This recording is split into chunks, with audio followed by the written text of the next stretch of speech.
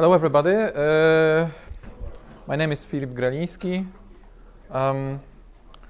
Actually, I'm a local here, so I'm going to give you, apart from some Haskell stuff, I'm going to give you some tips for recommendations for nerd trips in Poznań or around Poznań.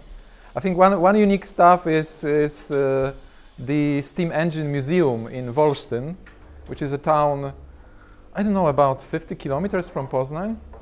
So if you're a steam engine freak, you should definitely visit this museum. And actually there is as far as I know, the only one regular steam engine line in the world, at least according to this website. So there are some people who are commuting to Poznań every day on a steam engine train. Yeah, so that's really cool stuff. Okay, so to the point. Actually, I'm going. Let me start from the middle, because in the first time slot, I'm going to give you some background and some ideas, and then we are going to basically hack. There will be a kind of a hackathon for you. But first, if I'm using Haskell stack, so if you're going to if you haven't had installed it yet, you would need to install Haskell stack to run my my stuff, and it takes a little bit of time and a couple of gigabytes when you run it for the first time.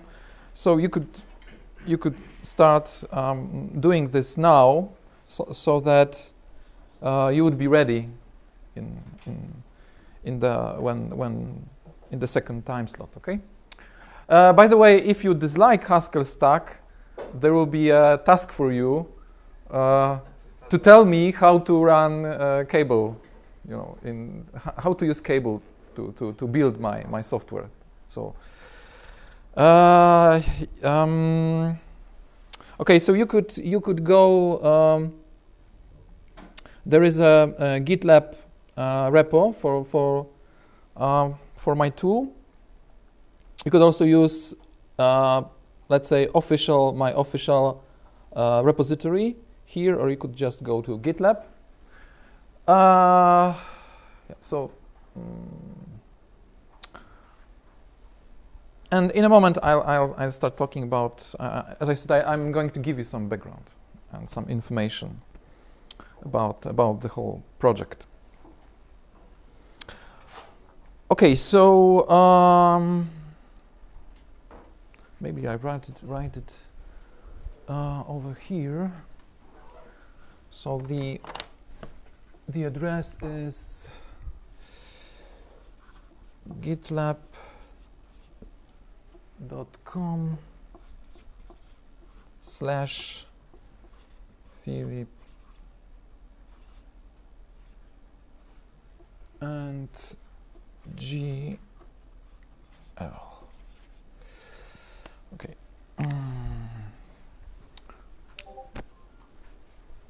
Great. Okay. So let me give you a short presentation. First, a little bit of background. I mean, I'm not that important, but I would like to give you some context, what it's all about, and what's the origin of this idea. Well, first, I would say that I should be doubly insulted by ex-KCD comic, because I'm both working for. I'm a computational linguist. Well, nowadays I would say I'm a natural language processing practitioner or machine learning guy. But yeah, I'm also a computational linguist. And I use Haskell. I use Haskell every day for regular stuff, for my regular work. So yeah, I should be doubly insulted, yeah, in a way. Will it cancel out? Pardon? Will double insulting cancel itself out? Maybe, yeah. Maybe it's right, yeah. Okay, so I work as an assistant professor at Adam Mickiewicz University. Also, my second employer is Applika.ai.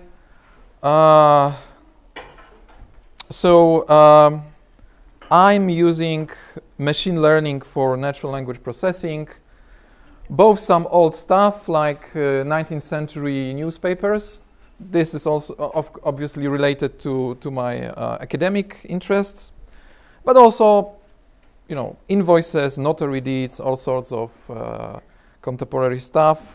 When I'm having my Applika.ai hat on. Of course, we are hiring, so if you're interested, just let me know. If you're interested in machine learning, natural language processing, machine learning evaluation, cool. Basically, I'm a Linux guy. I'm using Linux every day for time immemorial.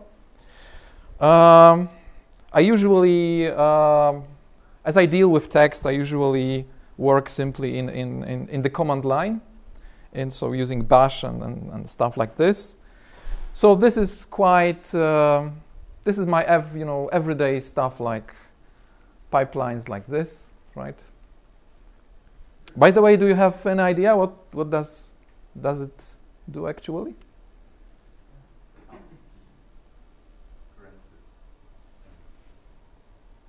Pardon? Yeah, so it will give you what? Yeah, the last line said that. Yeah, so it is not a tricky question, but it's not totally. It gives you the top 100 means what? What kind of top 100? Most frequent, yeah, most frequent words. Yeah. So I'm giving this because actually the funny thing is this is bash, but in a way it's functional programming, right? And we'll back to this later. Yeah, so this is in Haskell. You've got a similar idea. They are called conduits or pipes, or there are some other libraries for similar stuff. Okay, so what about Haskell? I'm using Haskell I've been using Haskell for I don't know 6 years or something like this. The funny thing is that I don't like Python, but I need to use from time to time. But it was just a very boring experience to learn Python. It was just 40 minutes, you know, reading one book very, very, very quickly, and yeah, I know Python. And I felt bored, so I wanted something more interesting. So I found Haskell. And it took me 4 months to really to learn Haskell, to be able to do something reasonable. So first I used real-world Haskell book, and I failed.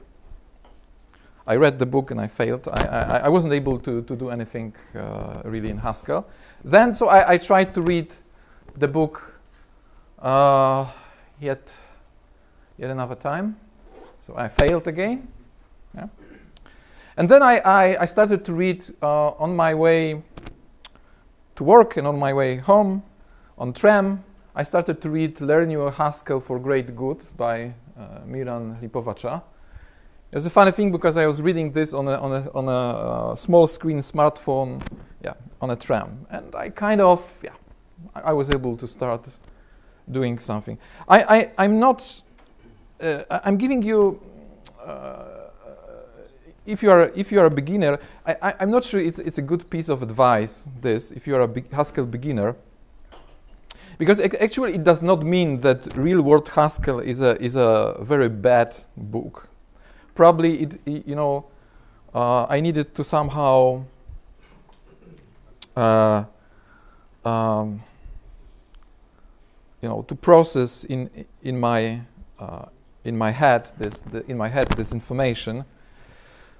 And of course, I think it really depends on whether Haskell is your first programming language, or the second programming language, or the nth programming language. And For me, it was nth programming language, so it seemed this way was kind of working.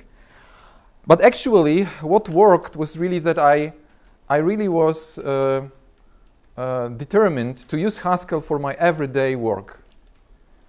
I was a beginner. In a way, I'm still a beginner, but I was desperately trying to use it for just to replace all the other stuff with Haskell and use it and I think I managed. So the funny thing is that I think I'm sort of weird, even for Haskellers, that I'm really using Haskell for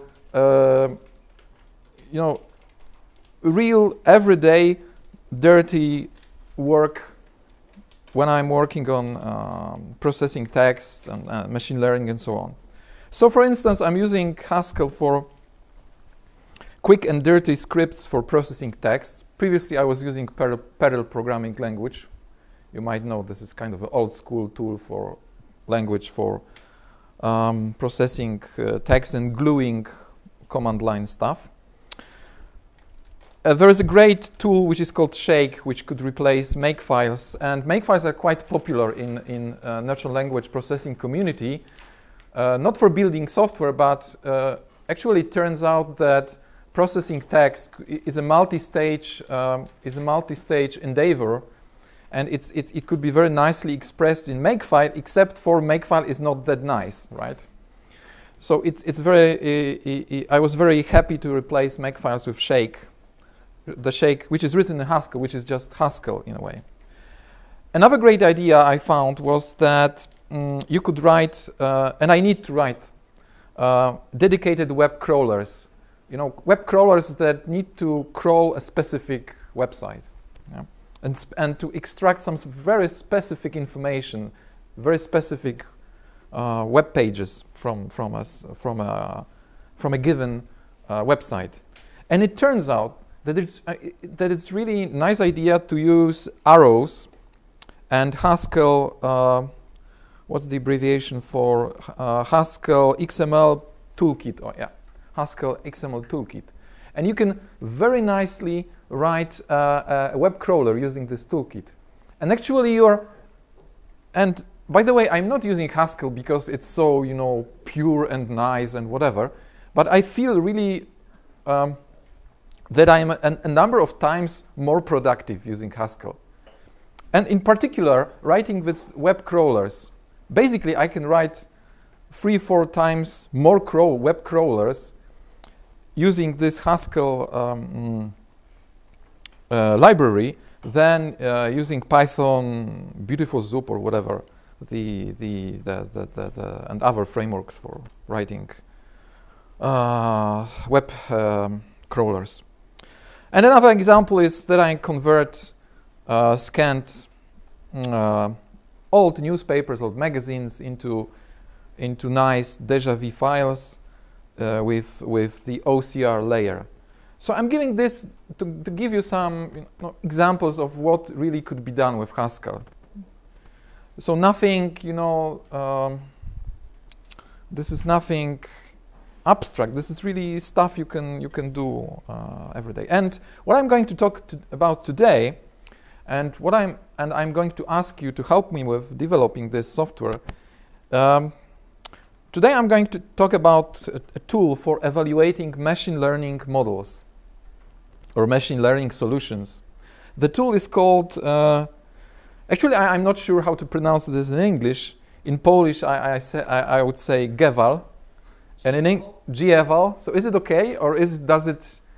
I was afraid that it would have some, wrong associations. GEVAL, is it okay for native speakers? Yeah. Yeah. So yeah. So in Polish, I would say GEVAL. In English, okay. Let it be GEVAL. And I think in Warsaw it would be GEVAL. I suppose. So the tool is the tool is not about machine learning itself. We are not going to learn a neural network, but we are going to evaluate, to test, let's say, a neural network. And also, I'm going to talk about another tool, which is a web application, which is called Gonito. Gonito, I don't know. Yeah. I will pronounce it in the Polish way, or actually in the Poznań way. So it's Gonito. So, and I'm going to talk. I'm not going to talk much about Gonito today. I will focus on this on Friday. So, if you are interested in web application, web application development, there will be more of on this on Friday. Okay. So first, a little bit background about machine learning. So in a way, machine learning is the idea is simple as far as the specification is concerned, the API or whatever is concerned. You just basically the input is simple and the output is simple. What is not simple is all the stuff in between. So so you get some input, which is usually quite simple, not structured much. For example, let's consider machine translation. Like, this is a good example of machine learning, because nowadays machine translation is done with machine learning solutions. Rule-based machine translation is totally forgotten. So you got input, let's say a German utterance, like, for example. And you've got all the stuff which is happening there, which is machine learning.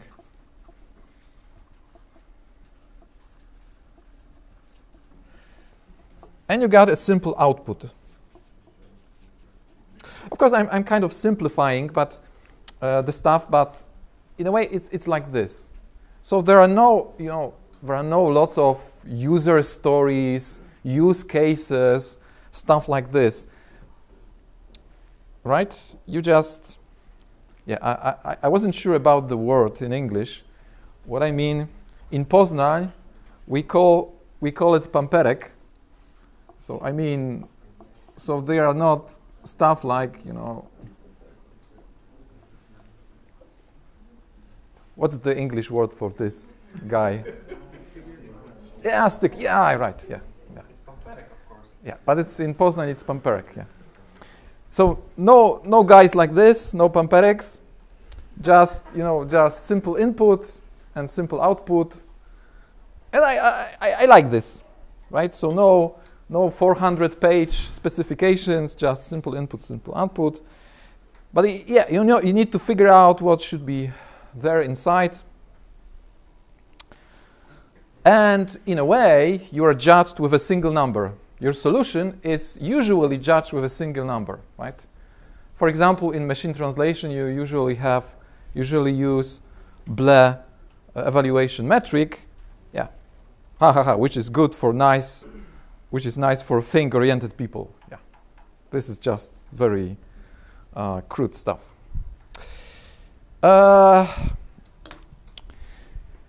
So of course, one thing in machine learning is that you need to come up with some good machine. What's this?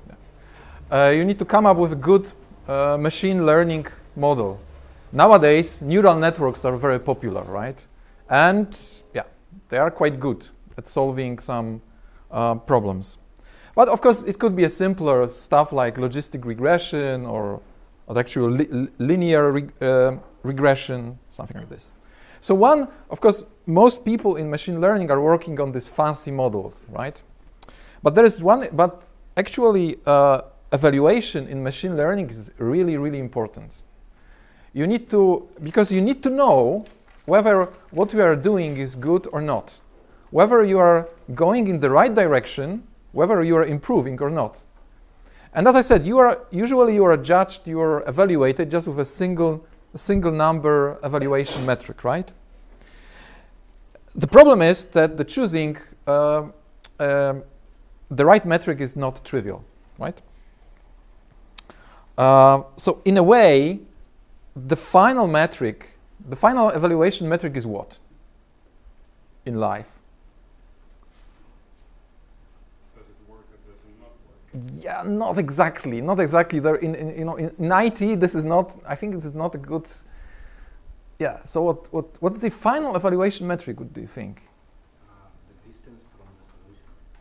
No, this isn't the final. No, the final is money in the bank. Or actually, von Neumann would say that this is not money but evaluation function. What's the name? Utility function, right? Utility value. So that's the final metric. But it's not. It's usually cumbersome to use this metric when you're working on a day-to-day basis. So you need some approximations. As you said, you need some distance from. When you're talking about translation, you need some distance from expected translation to the translation your system generated, right? So you need to approximate this. And there's a lot of discussion in machine learning. What is the best evaluation metric? So you will find papers whose titles contain stuff like machine learning evaluation. Because there's discussion how to evaluate evaluation metrics. You need to have some ideas to choose. This evaluation metric is better than another one. And actually, from time to time, people go even more meta, right? So I think there was a paper in machine translation when you will find then there was machine translation, evaluation, or something like evaluation of machine translation, evaluation. So stuff like this. So it's really crucial. It's not, it's not the. Of course, 90% of stuff you are doing in machine learning is really developing the models, but you really need to stop and to think about how to evaluate your models, right? And now I'm going to quickly go through. Some examples of machine learning. So in machine learning, you have unsupervised learning when you are just asking the computer to describe the data. So there are no preconceived notions what is right or what is wrong. You are just asking to, let's say, cluster the data you have. But more often, you will encounter supervised learning when you're giving the machine a so-called train set with labels. So you're enforcing you're giving some notions that, hey, this is spam, this is no spam, this is no spam, this is spam, no spam, like this. Yeah? So this is supervised learning, and I'm going to give you a couple of examples. Well, first of all, it's the simplest, let's say, example of machine learning is binary classification. So, for example, the well-known example of is spam, anti-spam filtering. So basically, you have spam and ham. So ham is a nice word for non-spam. So you want ham but not spam. Okay. But I'm going to give you more examples using the geval tool. One example is guessing the gender of the author of a short Polish text. So we are going to. Well, actually, to be quite precise, I would need to say that your task is to guess the erased grammatical gender for a first-person expression. Because Polish is a funny language in which, for many first-person, not for all, but for many of them, for many first-person expressions, there's a difference if the speaker is male or female, right? Is a woman or a man. So, for example, in Polish, when you translate into Polish utterances like "I did," you need to know the gender of the person because you've got different renderings, right? Zrobiłem, zrobiłam. So that's the difference.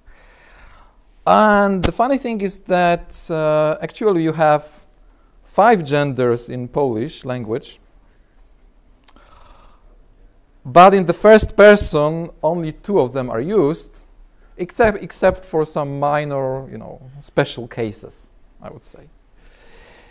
So, so in general, you will encounter just feminine and masculine gender for. And as far as I know, Polish is the language with the largest number of such expressions, or rather, in Polish, as far as I know, there are no language in the world where the number of such expressions is larger. I'm always writing like this, and I'm hoping for some reviewer to start to yell at me. No. There is some, blah blah flatlandish language in which you will have more expressions like this. So far, I have not encountered a reviewer like this. So I'm really getting more and more confident that Polish is the language in which this happens. There are no languages, but I will be happy to be told that this is not true. Okay, so we are going to.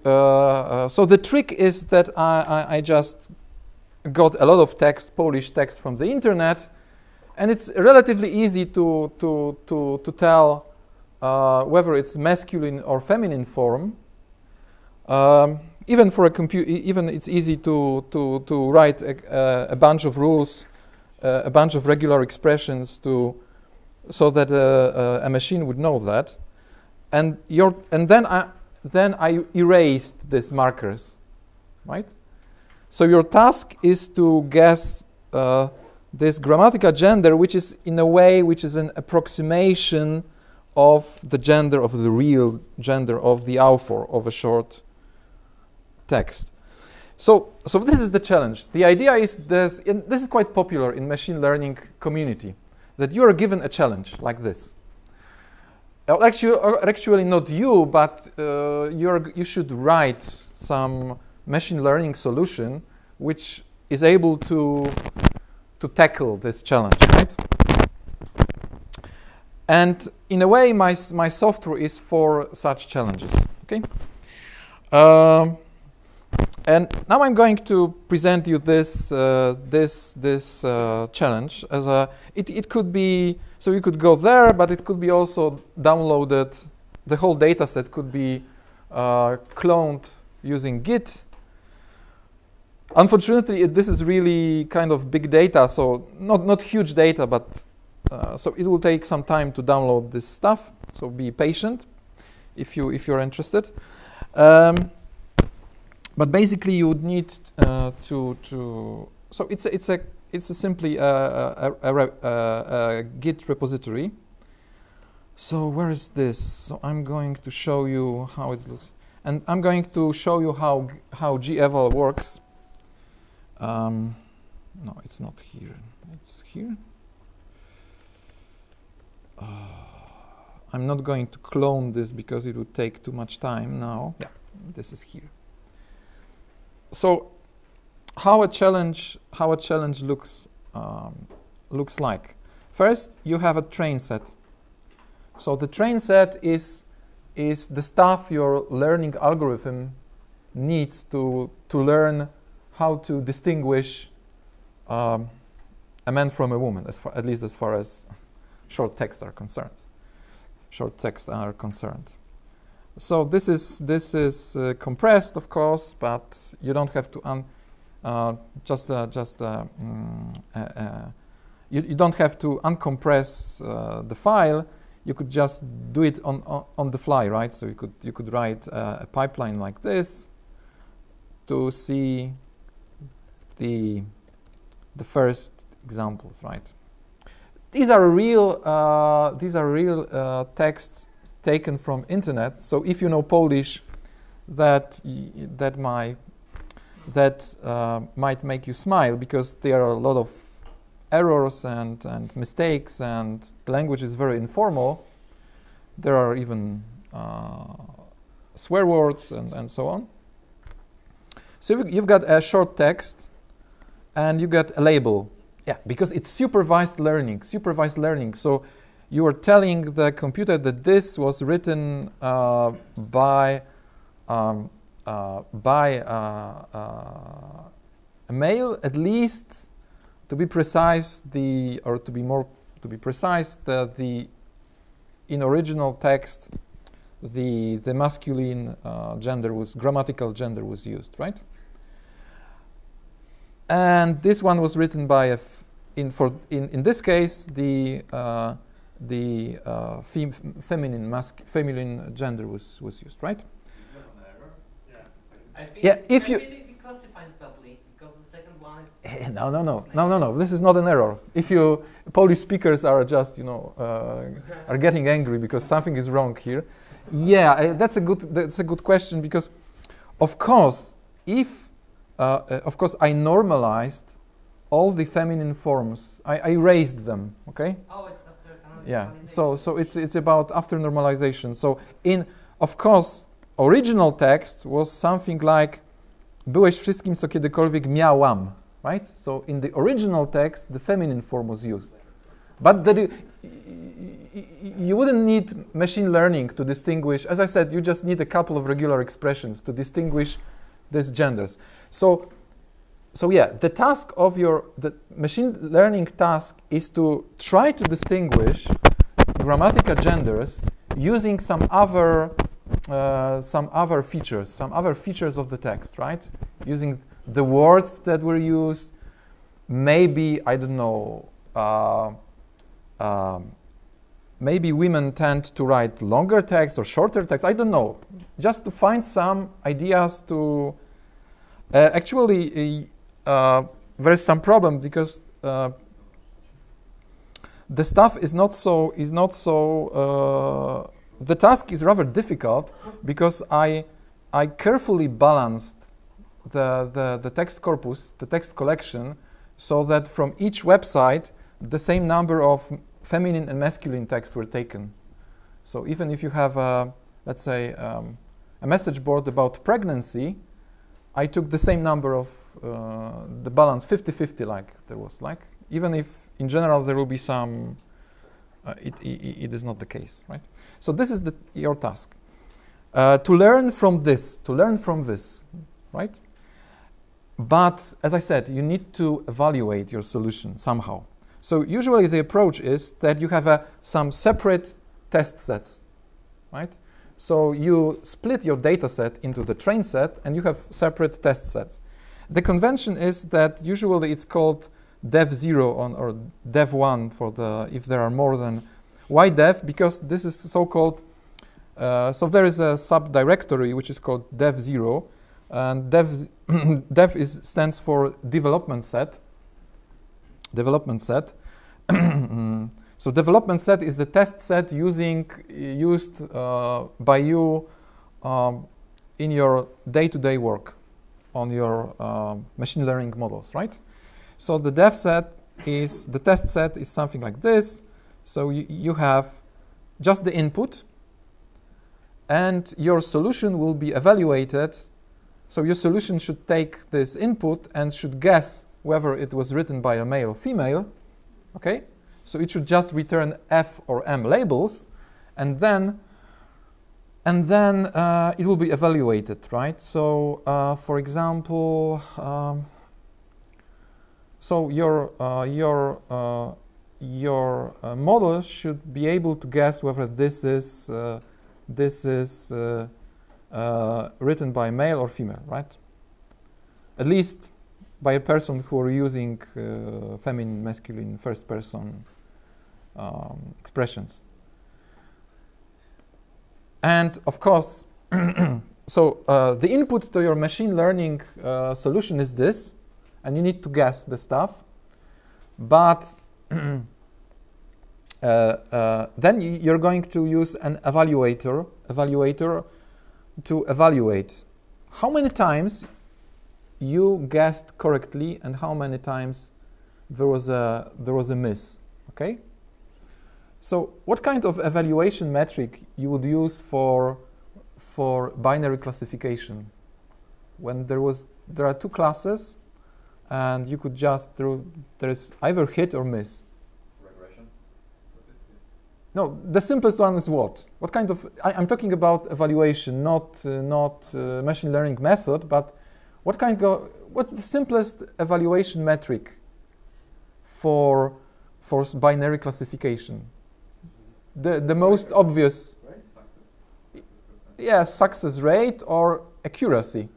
So basically, it could be like in 70% cases you guessed correctly, right? So this the simplest measure I guess you could imagine, just accuracy. So the percentage of hits, right? The percentage of right answers. So this is the default metric here. So if you run Geval, it will. Why? Because actually, by default, the test set, which is called test A, is used, but actually it's not there, because test A is the final test set, which should be put aside at the beginning of your project and put in some drawer, and just you should forget about this test set, and you should. So it should be used for kind of a final evaluation. So it's not here on purpose, right? It's not here on purpose because when you are developing your model, you should use a dev set. So you should write something like this, and then you got the result. So it turns out that this particular solution has the accuracy of 70%. Well, I think first I should have show you the structure of the. So this was the input, right? We have already seen that. This is the input. The expected. What do you need to evaluate this? You need to expect. You need expected answers. So these are in expected TSV file. Actually, it's not a TSV file because this is just, but in general, it might be a TSV file, a tab-separated value file. You will find, let's say, the ground truth, the golden standard. To be frank, actually, there might be some noise in this, but you need some ground truth for evaluation. So you just assume that this is correct, right? And in a way, it's correct. Well, it's correct for this task if you say that it's about guessing the grammatical gender, because there was feminine grammatical gender in the second example, and the first there was a masculine grammatical gender was used, right? So this is the expected output, the ground truth. So what do you need? What do you need? What more do you need for the evaluation? So you have the expected output, but you need when you are going to when you want to evaluate your solution, what basically you need? This is the expected output, and what the actual output, yeah, the real output from your system, and the convention is that it should be given. When you are working within this framework, you should give out TSV file, right? So this is the actual output, right? So you could compare this. I'm paste the two files, so you could see. Oh, sorry, it's not. It's expected in TS and out. Sorry. Yeah. So. This is the first column is the expected output, and the second column is the actual output. So how to calculate the metric? It's relatively easy. You just compare, and if it's the same, it's a hit, and it's a success, and if it's different, it's a miss, right? So you just count the number of all items, and you count the number of hits, and you just divide the number of hits by the number of all the items. That's quite simple. And that's the way you've got the result, which is for this, so this is a some particular solution. Actually, I think that it's the best solution so far for the challenge. So the best solution for the challenge so far yields accuracy of a little bit over 70%, right? 70% accuracy, which is, for me, it was surprisingly good because the texts are really short. So it's not. It seemed, at least, it seemed to me that it will be harder. So that's, and actually geval is for this, right? It just basically counts this number, and it seems boring and easy, right? But for machine learning people, this is the greatest moment in your life when you see your evaluation metric going up, right? You got really happy. So, of course, you need to make sure that the evaluation is done correctly, that there is no stupid error, stupid mistake in your evaluation procedure, right? Okay, another challenge, and I'm going to show you some other metrics. A quite similar challenge would be to guess whether a text expresses a positive or negative emotion, sentiment, right? Or to be precise, because again, this is an approximation, guess the erased emoticon. So I took a number of texts from the internet and just I removed the emoticon. There was some happy face and some sad face, and I assumed that if a person was using a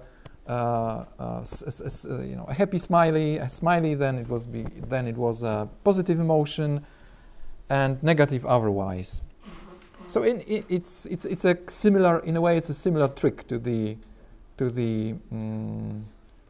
guessing the grammatical gender. So I just erased some information, and the challenge is to reconstruct this binary information. I just took only positive and negative text. I removed neutral, right? So let me have a look, because it's kind of yeah, it's here. So again, you've got some train set, right? Oops. You've got some train set, which might make Polish people laugh or not. This is just the beginning of the train set, and in this case there was a positive emoticon, and the second one was a negative one, because you have ones and zeros here used as labels. And actually there is some problem with accuracy. Why do you think accuracy might not be the perfect evaluation metric? Any ideas? Are these tests balanced? Yeah, that's the first question, right? Actually, they are balanced, so this is not an issue. But yeah, that's really important. Let's say you have an anti-theft alarm, right? And it's quite easy to have nearly 100% of accuracy. How to create an anti-theft alarm with nearly 100% accuracy? Always false. Always false, yeah. This could be a perfect, as far as accuracy is concerned. This is a perfect accuracy of this for anti-theft warning is nearly 100%. This, or I don't know, this, whatever, right? Because you just return false. In nearly all cases, you are right. So the accuracies. That's one reason accuracy is sometimes it's not the perfect idea, but this is not the problem here, and this was not the problem for the guessing of the gender, because the test set was perfectly balanced, 50-50. So there was a. What could be some could be there other reasons for this? Overfitting. Pardon? Overfitting. Yeah, overfitting is always the problem, but if you split the data set into the train set and completely separate test set, at least you will be. I'm not saying that this will save you from overfitting, but at least you will know that you overfit, right? Maybe it's useful to know like false positive and false negatives. Yeah, and I mean, in some cases, there are, in some cases, right, people, false positives might be more costly than false negatives, or the other way around. So you need sometimes you need to tune for this. Yeah, that might be another reason. How do you get a false positive? So false positive is, yeah, false positive. There was a funny photo with a. So false positive is when, for example, for anti-theft alarm, false positive is when it is telling there is a thief, you know, and there's nobody, right? So that's the. You can understand, but in the case of guessing The gender or the emotion, yeah. So that should be, yeah. But in some cases, yeah. But for example, imagine that this is kind of a business stuff, like you're dealing with your clients, right? Some people are sending you some emails or something like this. So I think in the business context, you should more care about negative stuff, like complaints or something like this. So false, if you assume that, so I would say false positives are more costly than false negatives, right? For in business, usually in business context. Yeah. So you should attach different weights to this states, right? In the case of telling apart male and female, false positive would be one class. I mean, you need to define which is positive, which is and say false positive is a woman classified as a man, and false negative is a man classified as a woman. yeah. So yeah. So but really is best. but in the case. Right? It's not a false positive, it's the same. Yeah, it's just. It tends to be Yeah, I mean. woman and you hit it right. Yeah, I mean hits. So misses are false positives and false negatives are misses, and true positives and true negatives are hits, right? That's the first thing. And of course, if you have a kind of a symmetrical situation like in gender guessing, that's just arbitrary. Which one will be called positive and which one negative, right? But in case like anti-theft alarm, it's really anti-burglary alarm. It's really, yeah, it makes sense to have positive, yeah. Well, or just spam detection, right? Yes, yeah, spam. So you would usually say that spam is the positive class because you would, of course, it not why the reason is not that it's something positive. Yeah, the spam is not, but usually the positive class is defined as something you are looking for, right? So, but mathematically it's just a matter of convention in a way. But there is also yet another reason why.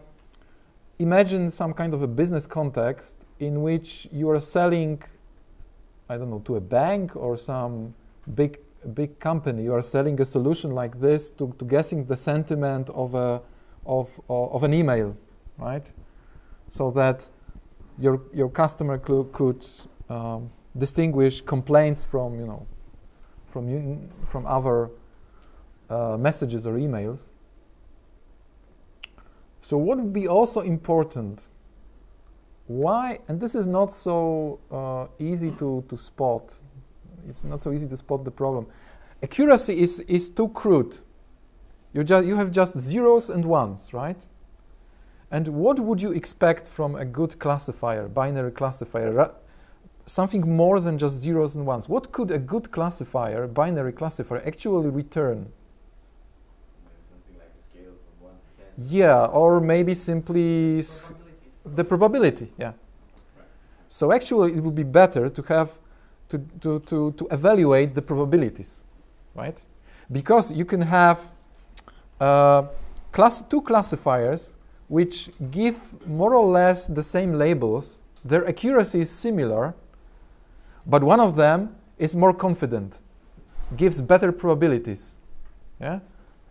So actually, a nice way to evaluate binary classifications would be to take the probability into concern. So you could redefine your task, your challenge. So hey, give me not just zeros and one, but give me the probability of one. And if you return one, it means that I'm totally, absolutely sure that it is one. If you return 0.9, it means I'm really sure that it's 9, but I'm not, I'm not totally completely sure that it's the positive class, right? So here in this challenge, this way to evaluate using this, and I'm talking about evaluation metrics because in a moment you will start to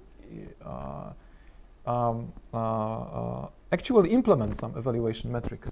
So that's there's a whole range of evaluation metrics, and I hope some of you will try to implement some of them. But to the point. So the evaluation metric used in this challenge is so-called logistic loss. So the result is something like this. But it should not be interpreted as a kind of a percentage or something like this. This is just a value. The smaller the better. In perfect classifier would have, because it's loss, right? And that's also an important point. For some evaluation metrics, the higher the better, right? Accuracy, the higher the better. But if you have a loss function or error function, it's the other way around. The lower, the better, right?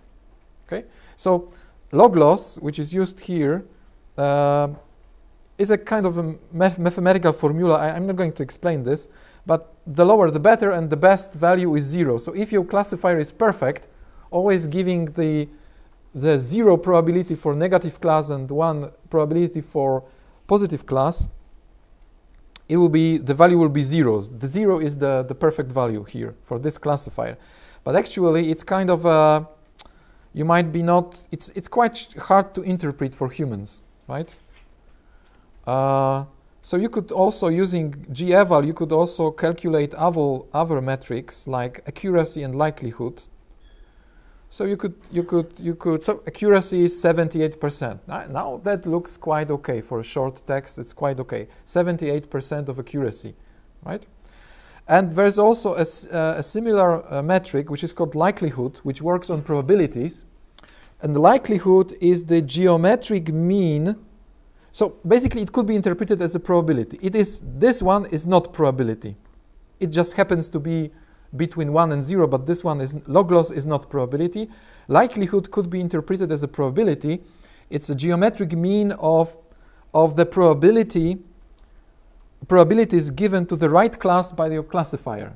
Okay, if you don't, if I was unable to explain this, doesn't matter. Just what I mean is this is really a kind of this could be interpreted as a probability. But this is a geometric mean of probabilities, and geometric mean is kind of harsh. It punishes you for low values, right? Okay. No. Well, you can. Okay, so I'm just trying to finish. Yeah, so that's one idea, and the nice thing, and this is, I would say, now it's getting interesting as far as for machine learning practitioners. Because with just a final thought before the break, and I promise after the break we are going to go into Haskell code to do really Haskell stuff. But I need this introduction. So actually, geval is able to run the evaluation line by line for each item. So for each item, you could. So it should be it should go. Yeah, it should be here. So you could go line by line, and you can see the evaluation metric for each line, for each item, for each record, right? And actually, you could also sort. The default option is sorting, starting from the worst values because we are usually interested in this. So here is, for example, the short text for which there was a largest discrepancy between the real class and the probability. So the real class was 1, so there was a positive smiley there, it's positive emoticon, but my classifier was pretty sure that it is a negative text, right? And actually, if you're a Poly, why you would need something like this? Because it's really for debugging your model. You could see looking at outliers like this, you could debug your model. You could check maybe there are some problems in your data set. And actually, if you know Polish, this is quite interesting because the text is, it's actually rather negative. It's about some woman who is suspecting her husband of cheating, and it's really so all about this is about her her paranoia, probably justified, seemingly justified, about her husband. And then there's just one sort of positive utterance that her husband started to like texting to her, to the woman, just because maybe he was texting too much to this lady. He was, So this is quite, and now it's getting really useful, and you could debug your model. So after the break, we'll go into Haskell code, right? Thanks.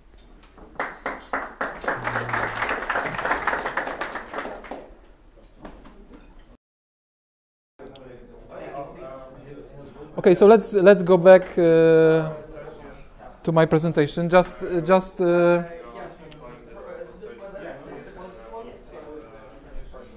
I just remind you that in a moment we are going to start coding. So please download the stuff and try to.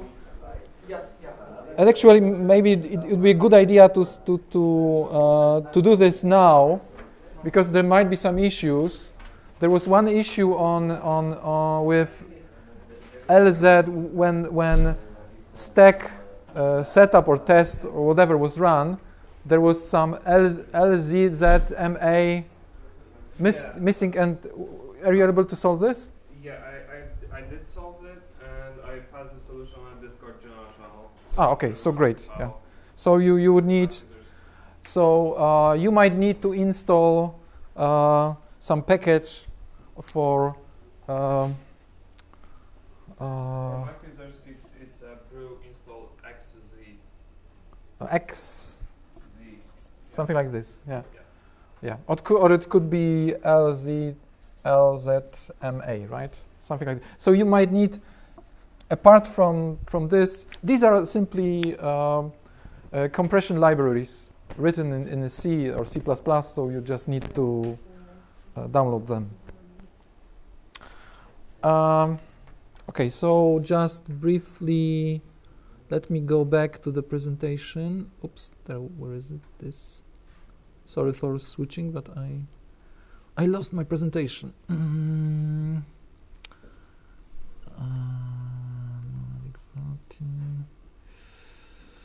Yeah, sort of. Okay, so I'm go back here. I think I'm going to back here. So there is also multi-class classification when you are going to guess the domain, and just one important thing is regression. So regression is the prediction task when you are guessing a continuous number rather than some class, right? So just a puzzle for you. For text, you have some. You could have binary classification like positive negative, or you could have multi-class classification like the domain of a text. Any ideas? What could be done for what kind of regression could be done for texts? An example of regression task for texts. Regression tasks, it means you guess a continuous number rather than a class. And ideas for texts. What kind of a feature of a text? Yeah, sentiment could be expressed as a kind of a continuous value from -10 to +10 rather than just positive, negative. Yeah, that's just one example. Any other ideas? Age of the writer. Pardon? Yeah, age of the writer, that's a nice idea. Or the publication date. That's quite similar but not the same. The publication date of a text, creation date of a text, yeah. So these are examples of regression tasks. And accuracy was the most obvious metric for accuracy. So what is the most obvious metric for regression? When you are comparing some numerical values, some numbers, basically. So, for example, pardon? Pardon? Yeah, it could be means. It basically most popular is mean square error, but actually it could be a mean average error, right? Mean absolute error. Yeah, mean absolute error. So actually, in a moment, I'm going to implement mean absolute error because it's not there. So okay, so let's let me go just quickly just one slide. What's the state of Haskell in machine learning? People are using Python usually in machine learning, especially for neural networks, stuff like this. Plus, there are some old school command line people like me. There are some Apache Spark, usually Scala. How is it pronounced? Scala, just okay. And Scala where usually Scala is used. And also, of course, R programming language is used, but probably more by data scientists rather than machine learning people. Of course, these are overlapping areas. Not much Haskell so far, as far as I know. Is there any usage of Prolog? No, it's totally. Yeah, the funny thing is that I'm always boasting that I'm just one of 2 people in Poland who earned money in a commercial project using Prolog. And so far there was nobody else who would say no. I'm me as well. No. So that's no. Prolog is not really used much because basically Prolog is related to rule-based solutions, right? And rule-based solutions were very popular in computational linguistics, in natural language processing, but that's totally forgotten. It's really, and actually my background is rule-based stuff, but yeah, I realized that it would have no future really. Machine learning is the standard now. But actually, writing an evaluator in Haskell, I mean this geval tool, is kind of a nice idea to have let's say a foot in the door of machine learning, because I've seen it so many times. People were writing their solution in Python for machine learning, and they also were writing the evaluator in Python, and it was, strongly coupled. So the machine learning solution and the evaluator was strongly coupled, and then I saw it many times. People were making mistakes. So there was somehow the evaluation was polluted by some information from the training set in a complicated way. So actually, it's a nice idea to have a separate evaluator, just to make sure you did not make a stupid mistake when doing the evaluation. It's quite a reasonable idea to have a kind of a wall between the evaluation and the machine learning stuff itself. So I think it's not a bad idea. And geval is basically a command line tool. So it's more like a command line tool than a Haskell library. So this is going and is used by people in machine learning community, not by Haskellers, right? They don't have to know that this is, that we are trying to subvert their world with Haskell, right? This is just a nice command line tool, right? Okay, so let's hack. Let's go in. Let's have a look at the code. So I'm going to use now. I'm going to implement mean absolute error, right? Curiously and interestingly, probably for some people who are not in this community, actually mean square error is usually used, not just the more obvious mean absolute error. I will explain in a moment what are these. So I'm going to implement mean absolute error, and as an example, by the way, if you are already got bored by my talk, you could just start coding. There is a here on GitLab you will find issues, and I don't know why it shows 1, because there are 18 issues. So these are let's say tasks for you. If you issues, you could just if you'd like, you could help me with developing this software. And these are real tasks, so these are not some just for exercise. These are real stuff that will be useful in my software. So you could just have a look, and there are all sorts of various tasks, some easier, more challenging, some, if there is Haskell's, what does Haskell stuff label mean? It means that it is more about Haskell. There is some hardcore Haskell stuff there. There is some algorithm. If you are more interested, if you don't feel, if you're a beginner, but you are interested in algorithms, you could try algorithm stuff. So it's up for grabs for you. If you want, just you could, and that's what we are going to do in this time slot and in the next time slot. And of course, I'm going to I'm here to help you. You could ask me if you have any. But first, I'm going to do, as I said, a live programming session, and this is going to be real improvisation, really improvisation. I don't have some under the desk some solution, and I just put it here. That will be. I'm going to implement mean absolute error.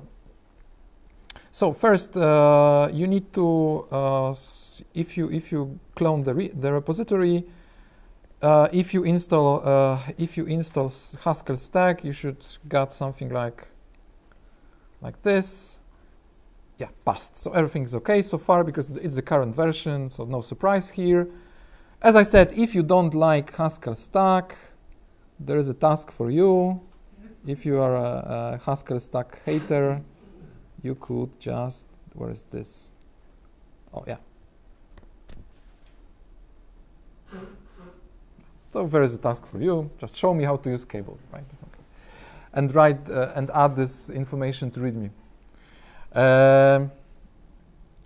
And yeah, so I'm going to show you real Haskell code, and yeah, I'm really open to any criticism, any if you point, it's really messy code, yeah.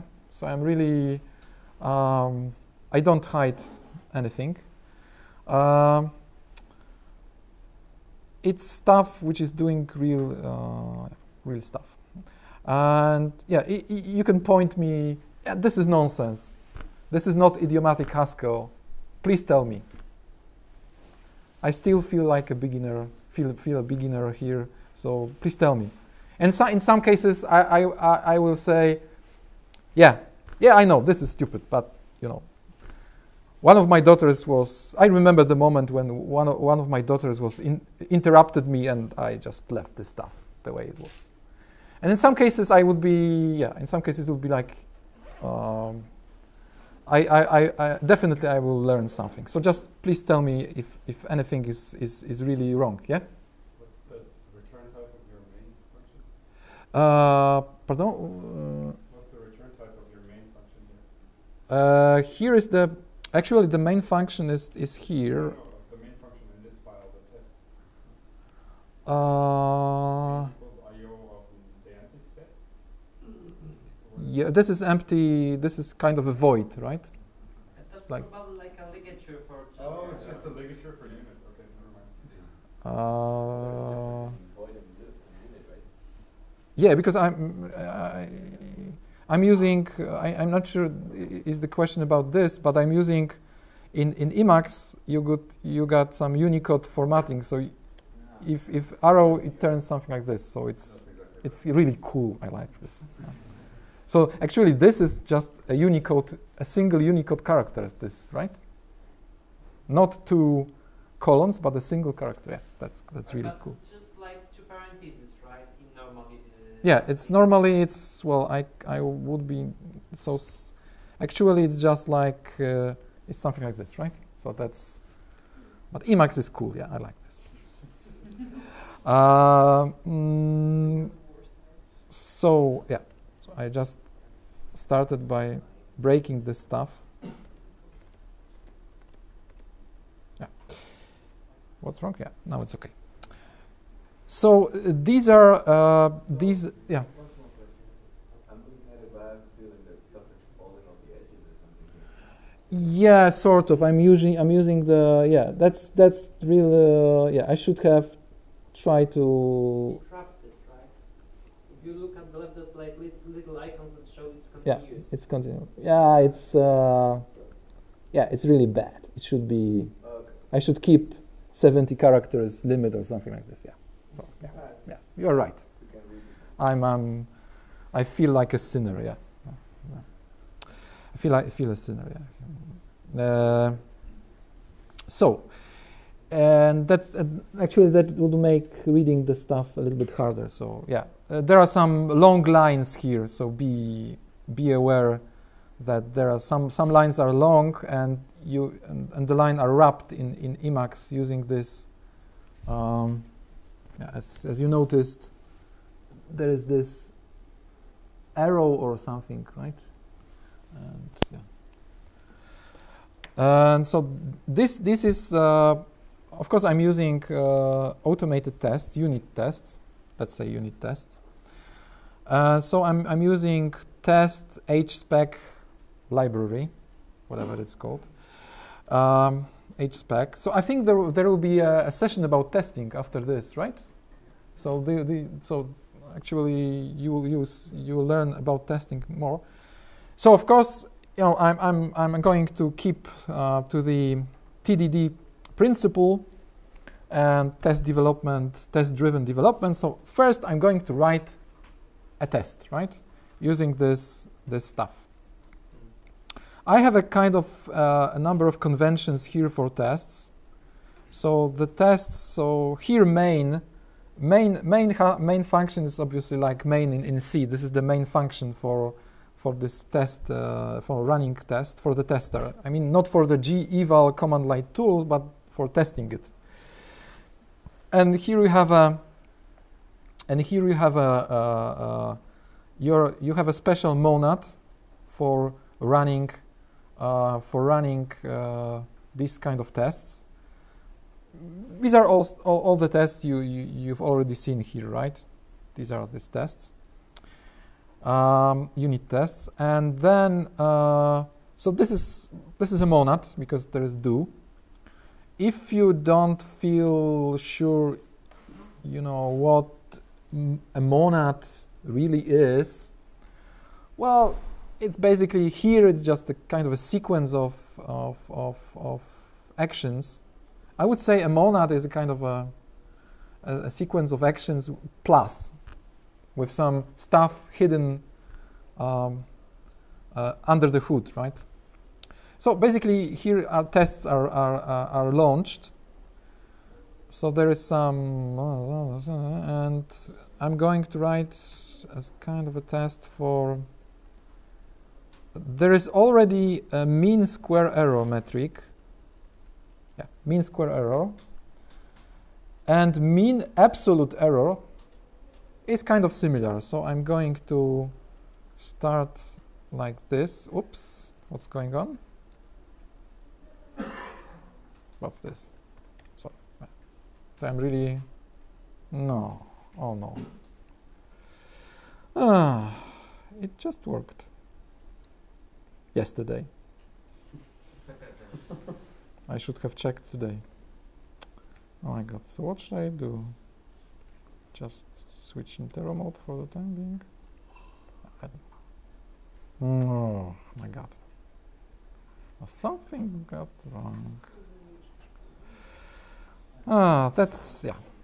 But you see, it's real, it's live. It's totally live, you know. I'm just trying to rerun Emacs. But a moment ago it was working okay. Okay, so again, so the test, by the way, this test specification is here. It's spec.hs. Let's try again. Hopefully it will work. Hopefully. No.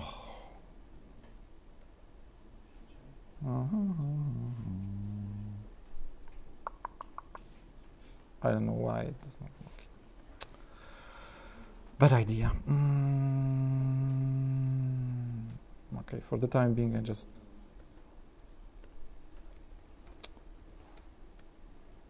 Murphy's law. Okay, so I'm going to implement. Actually, it works. Weird. Mean absolute error. So it will be something like the abbreviation will be MAE, right? Mean absolute error. So now I'm going to prepare a test challenge. So that will be a kind of a toy challenge, just to check the evaluator, right?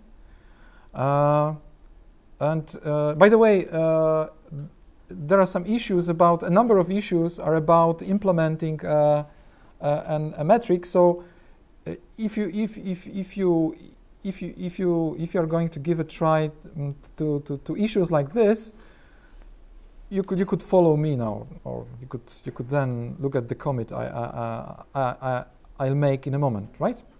So by convention, I'm using a structure of directories and subdirectories to keep these challenges. So I'm going to write to create this structure MAE simple. There will be the subdirectory for the test itself, and there will be a subdirectory for the solution.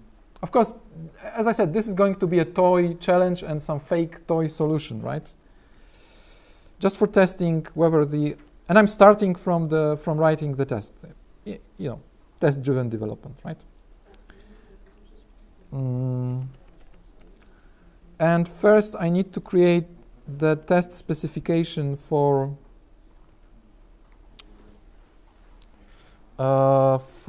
the so the metric will be called like this.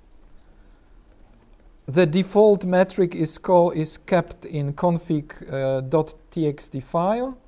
I'm creating the file. And now I'm going to create the expected output. Of course, it's a kind of a hello world toy challenge. So there will be just, let's say, three lines there.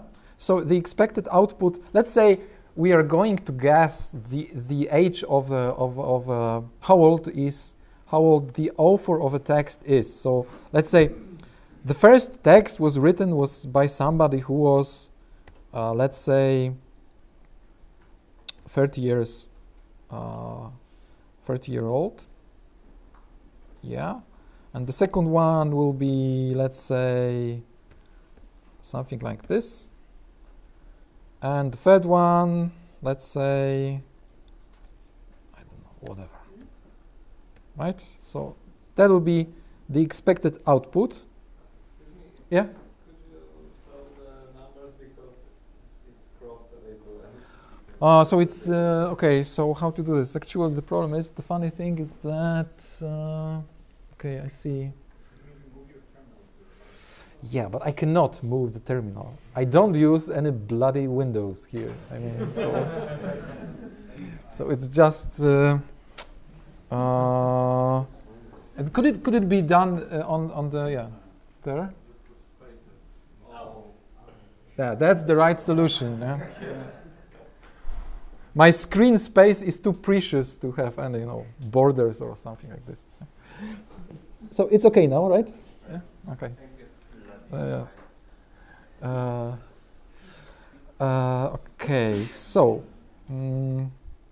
by the way, I'm using Red Poison window manager. So. That's a really dumb question.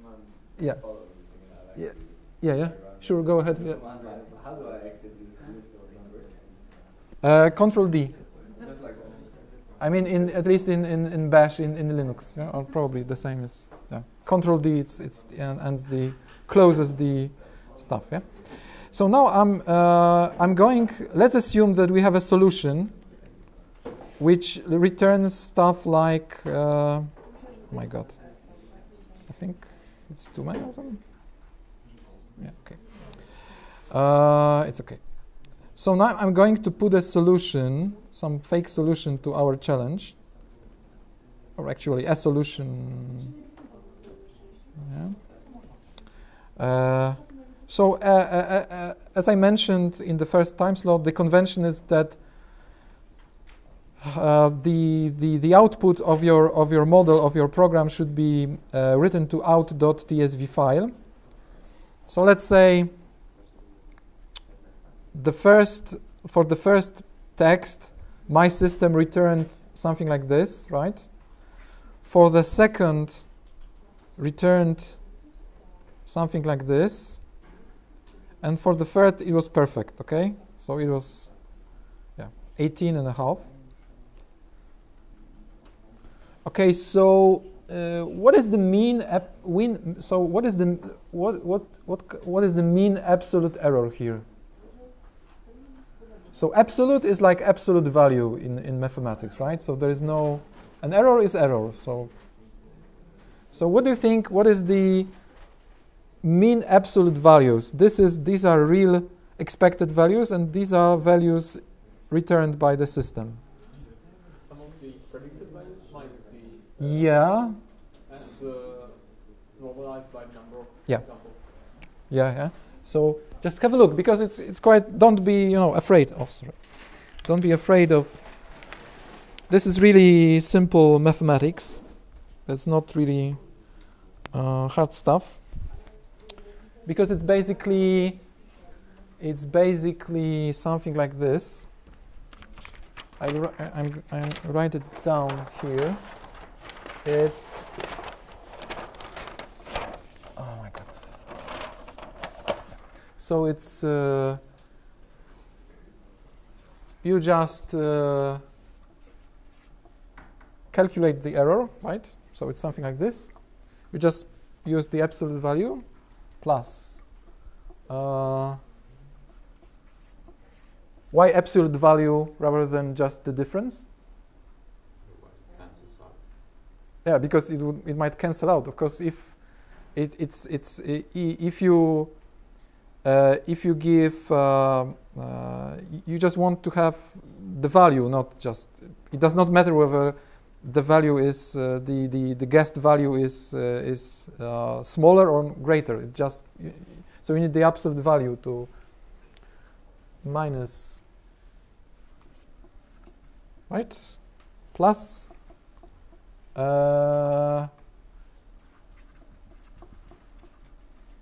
okay, something like this, and this all divided by 3, right? Normalized by the number of. So the it will be something like,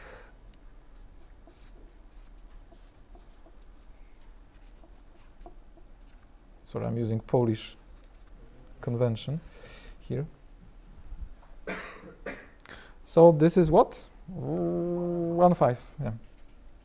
Yeah. So the expected absolute error for this toy example is what is 1.5, right? By the way,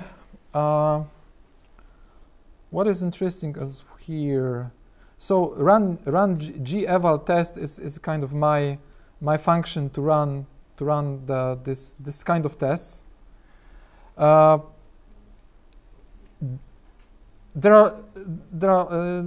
are some usual Haskell test stuff like this. When I'm just so here, for example, I'm just testing some function, some Haskell function I wrote, right? But usually here I'm testing the geval as it is used as a command line tool, right? And this run geval test is kind of a wrapper for this testing, right?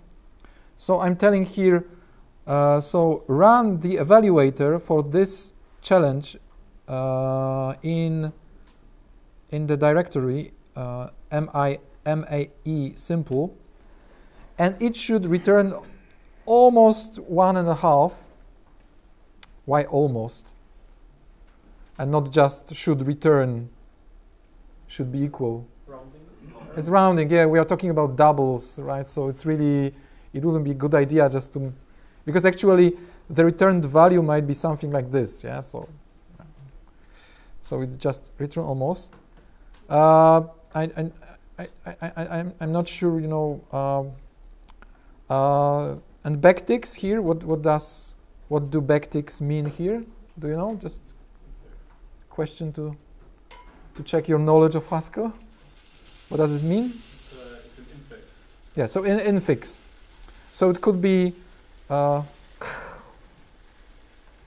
hate this.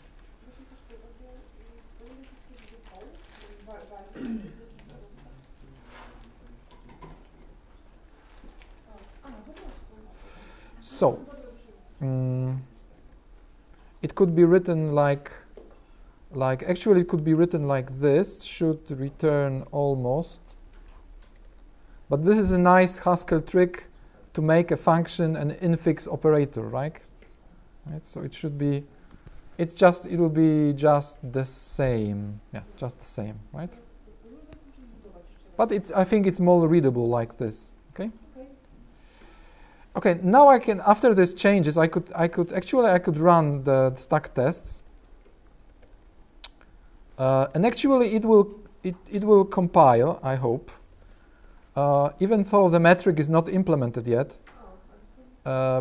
It's because I'm testing this as a command line tool, so it's so it's not some kind of a Haskell glitch that it compiles, even though it should not. But no, it's the way I'm testing, right? Okay. Yeah. So there was one error in our mean absolute error simple test, because we have non-exhaustive patterns in function extract val. Simply, the metric is unknown to the engine, to the gval engine, right? Okay, so now I'm going to implement the metric, right? So how to implement the metric? I need to go to. There is some huge file. Yeah, I need to split it into. But so far it's just a huge file. Now what about Haskell mode now? Does it work or not? No. Why it's not working? Okay, never mind.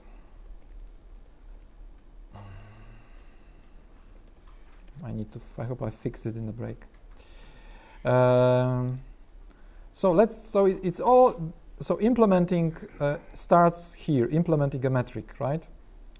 So this is a definition. So obviously I have a data type for storing for a metric, right? Because there are lots of metrics, right?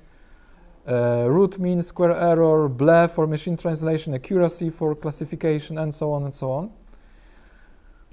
And now I need to add a new metric, so I'm going to do like this.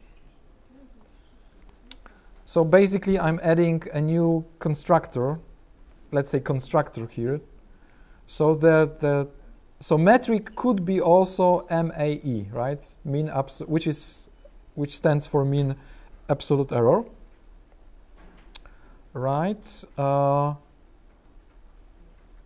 And any questions about this? At this moment? So I'm basically just, so it could be treated as a kind of a enumeration, right? In other programming language, it could be a enumeration or something like this, I guess.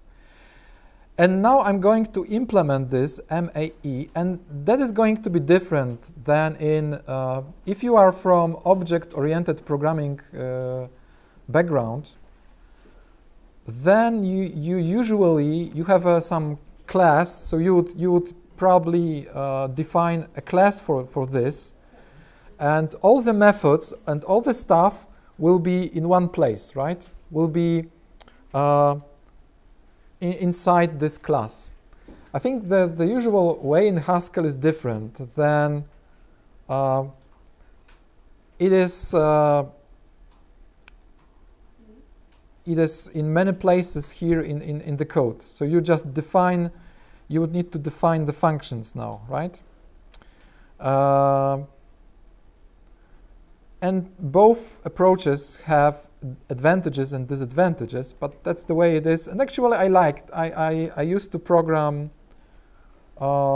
within the object-oriented paradigm a lot, but I like this more, this Haskell style of defining types.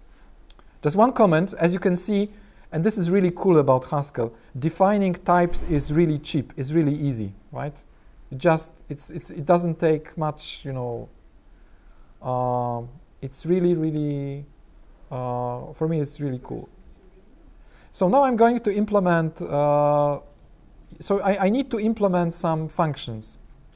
First of all, there is this show, you need to tell Haskell how to, let's say, print your metric, your specific metric. So this is kind of boring boilerplate code, right? So I'm going to add,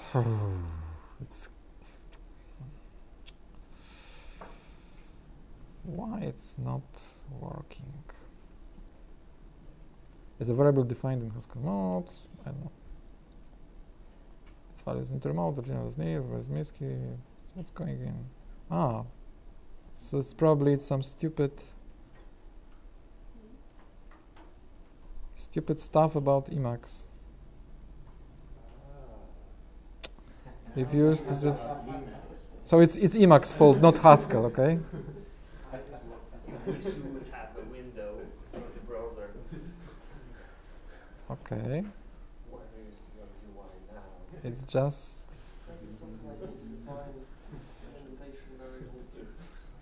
Is a variable defined in Haskell, its value is intermode is nil. Maybe risky. I've used the file local variable.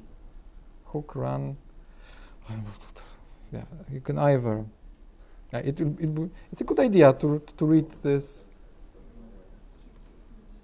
This one. Use the code above if you are more Haskell heavy. Savvy. I think if you put that code in your config file. This one? Yeah. Mm-hmm. Okay, probably good idea. Oh my god. So let's restart the stuff. Probably I would need, or maybe just evaluate. Sorry for this. I don't know. I checked this yesterday and it worked. Region. Is it enough? No. Oh no. Custom set variables. Haskell. You evaluated already? Yeah, I think I had. this seems okay. I'll just restart. Yeah. No. Oh, that's bad. Oops. Yeah, something is wrong here. Okay, I'll just try. So, probably again we'll have this stupid stuff. Yeah. So that's a different approach. Let's take a different approach.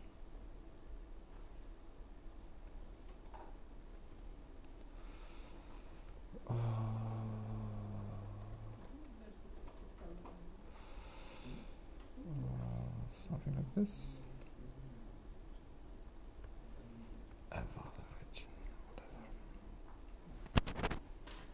That's weird. Okay, so let's just switch to fundamental. I will try to fix it later. Now it does not look cool. Are you sure they are the right codes? Seems to me that Yeah, you might be right, yeah. Haha. Funny thing. Yeah. But I don't think it's the reason, but I'll try. I'm desperate.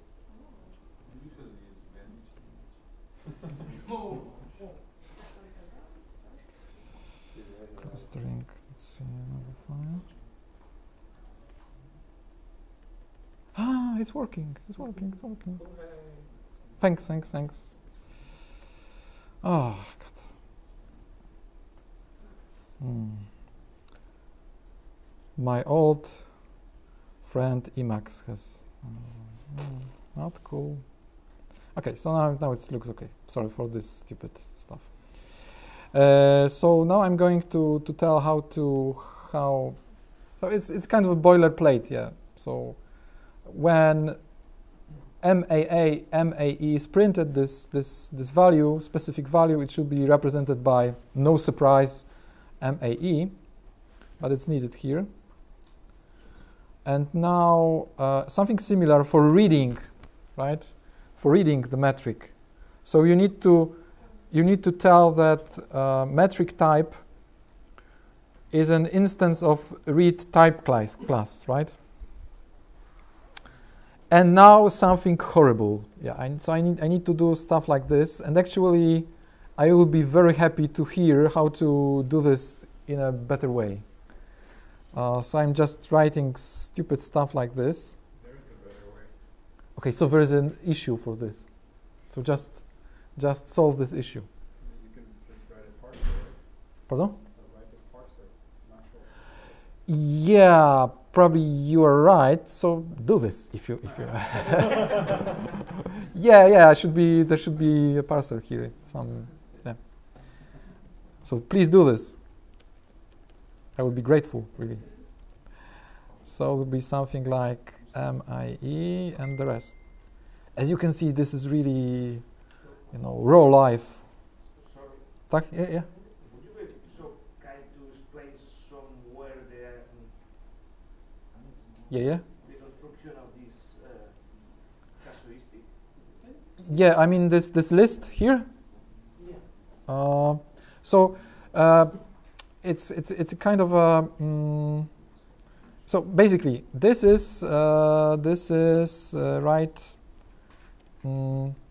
Colon is for constructing a list, right? So you have a head and tail, right? So this makes a list, right?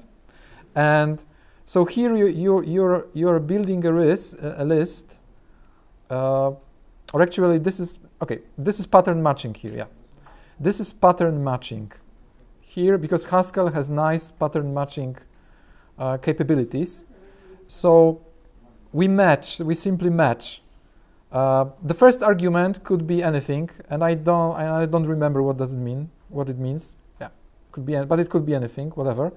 And the second argument is the text you are going to parse, because it's really kind of poor man's parsing. You are parsing the stuff given as the second argument, right? So this is here. Yeah. So this is something like this. This is the second argument.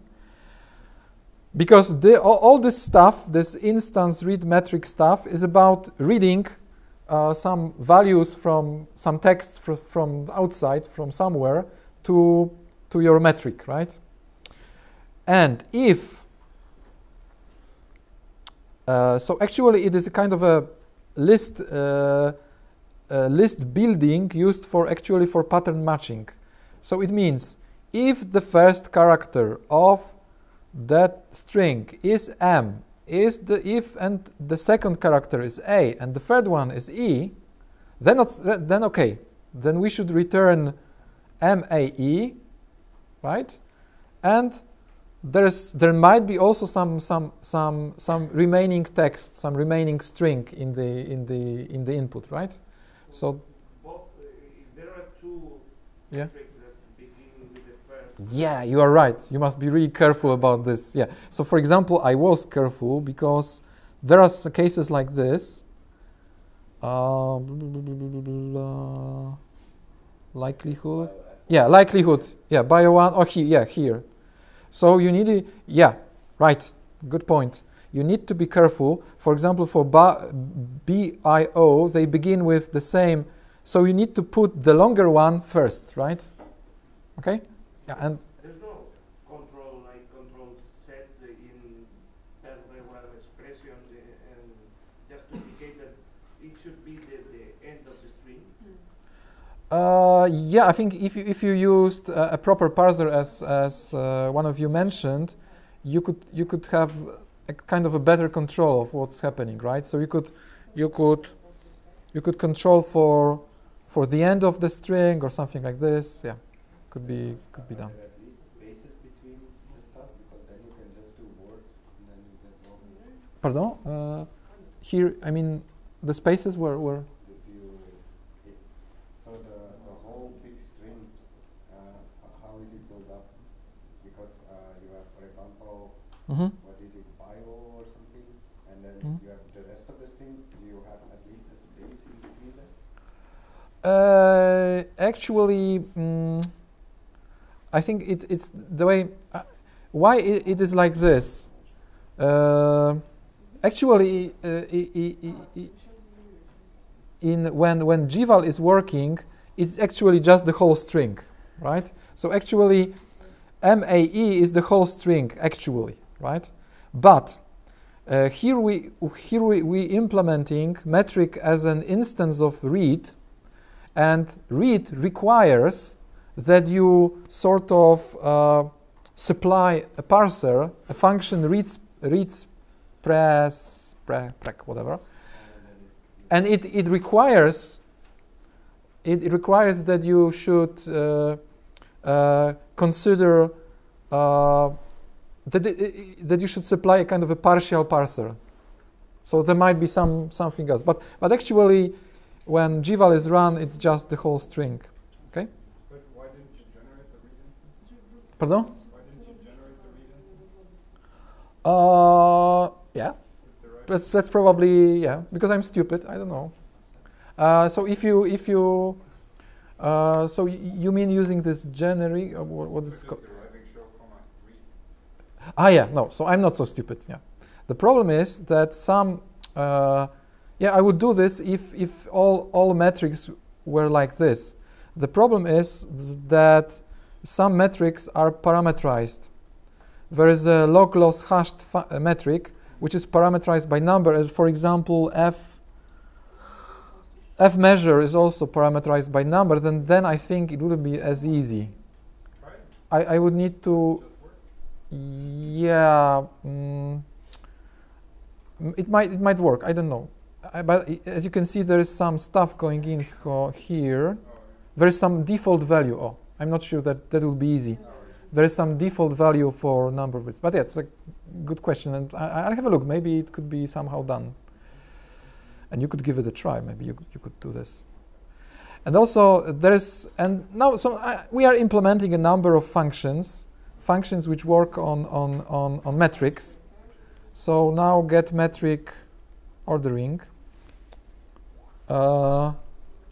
So here you have a very simple function which just takes metric and tells you whether it's a kind of the higher the better, or the lower the better metric, right? Whether it's kind of the higher the better, or kind of a loss error function. So what do you think the correct value for this should be here? The lower the better, because it's the absolute error, right? So the lower the better, right? There's also another similar in object-oriented programming languages. You just put all the stuff for MAE in one place, right? But here it's different, right? So in object programming languages, get metric ordering, is input needed. I guess there will be methods of a class or something like this. Now it's different. These are just functions. And is input needed for most metrics, the input is not needed, right? When I was giving this example of when I was writing this toy challenge, actually I gave no texts, right? But do we need the input, the texts? Because I told you that this is a toy challenge about guessing the age of the author of a text, right? But actually I gave no texts. But isn't it? But it's really.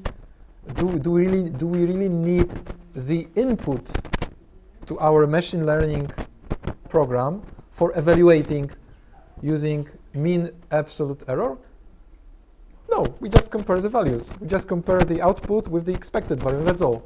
So for most metrics, the value is false, and yeah, I don't need to do anything here because I'm using this underscore wildcard, right? So it means. So again, it's simple pattern matching. Actually, the only metric which uses the input so far is char match. This is metric for example, for spell checkers or something like this. So this is the only metric here, and all the other stuff, it's false. Input is not needed. Yeah. Okay, so in a moment, just one thing. Actually, we could try to compile the stuff and to run tests.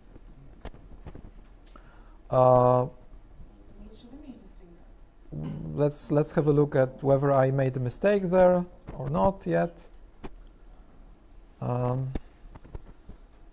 And we will be having. Oops.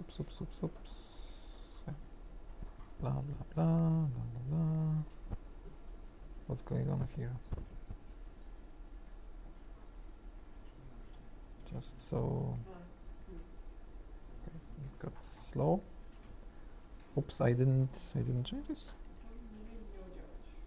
Okay. Whatever. Yeah, the failure is the same. The failure is still with us because we still do not finish the implementation. Okay, so thank you, and time for a short break, and I will continue after the break. Right? Thanks. Okay, so let's go back to this to the stuff. Let's go back to the core function.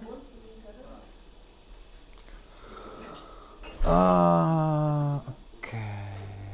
So where am I? Yeah, here. Okay, so I think for the time being, as far as some basic functions operating on metric, that's it. Just let's have a look at geval. This is kind of a main part of geval, the core, the engine of geval. And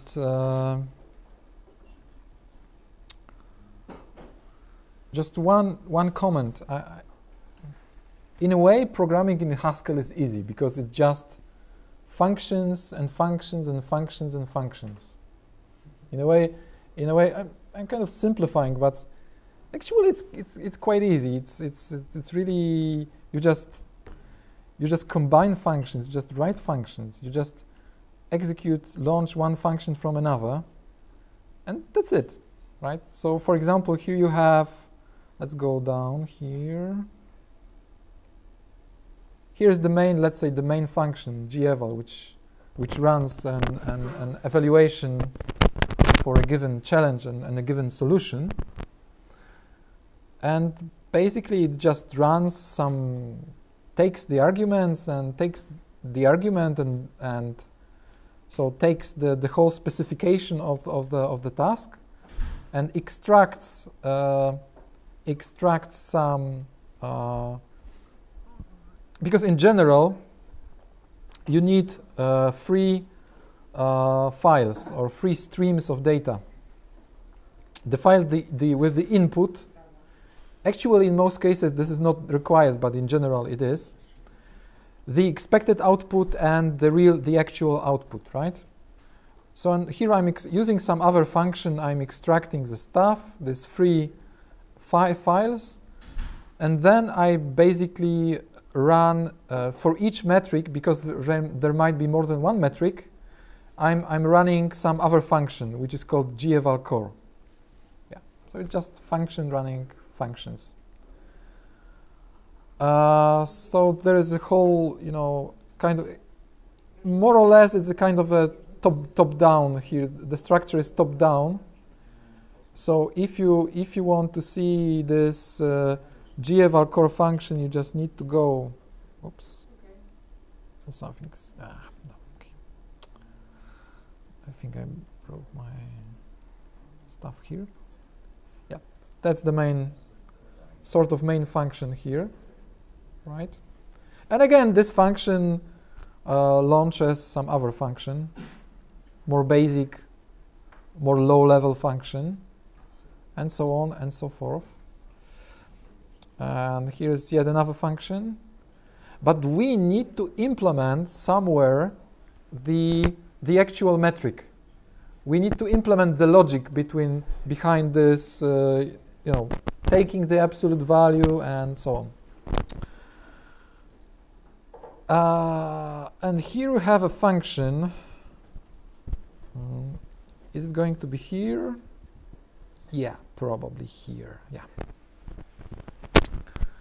So you have a function. So somewhere deep in the code, you have the function, some helper function like this, geval core.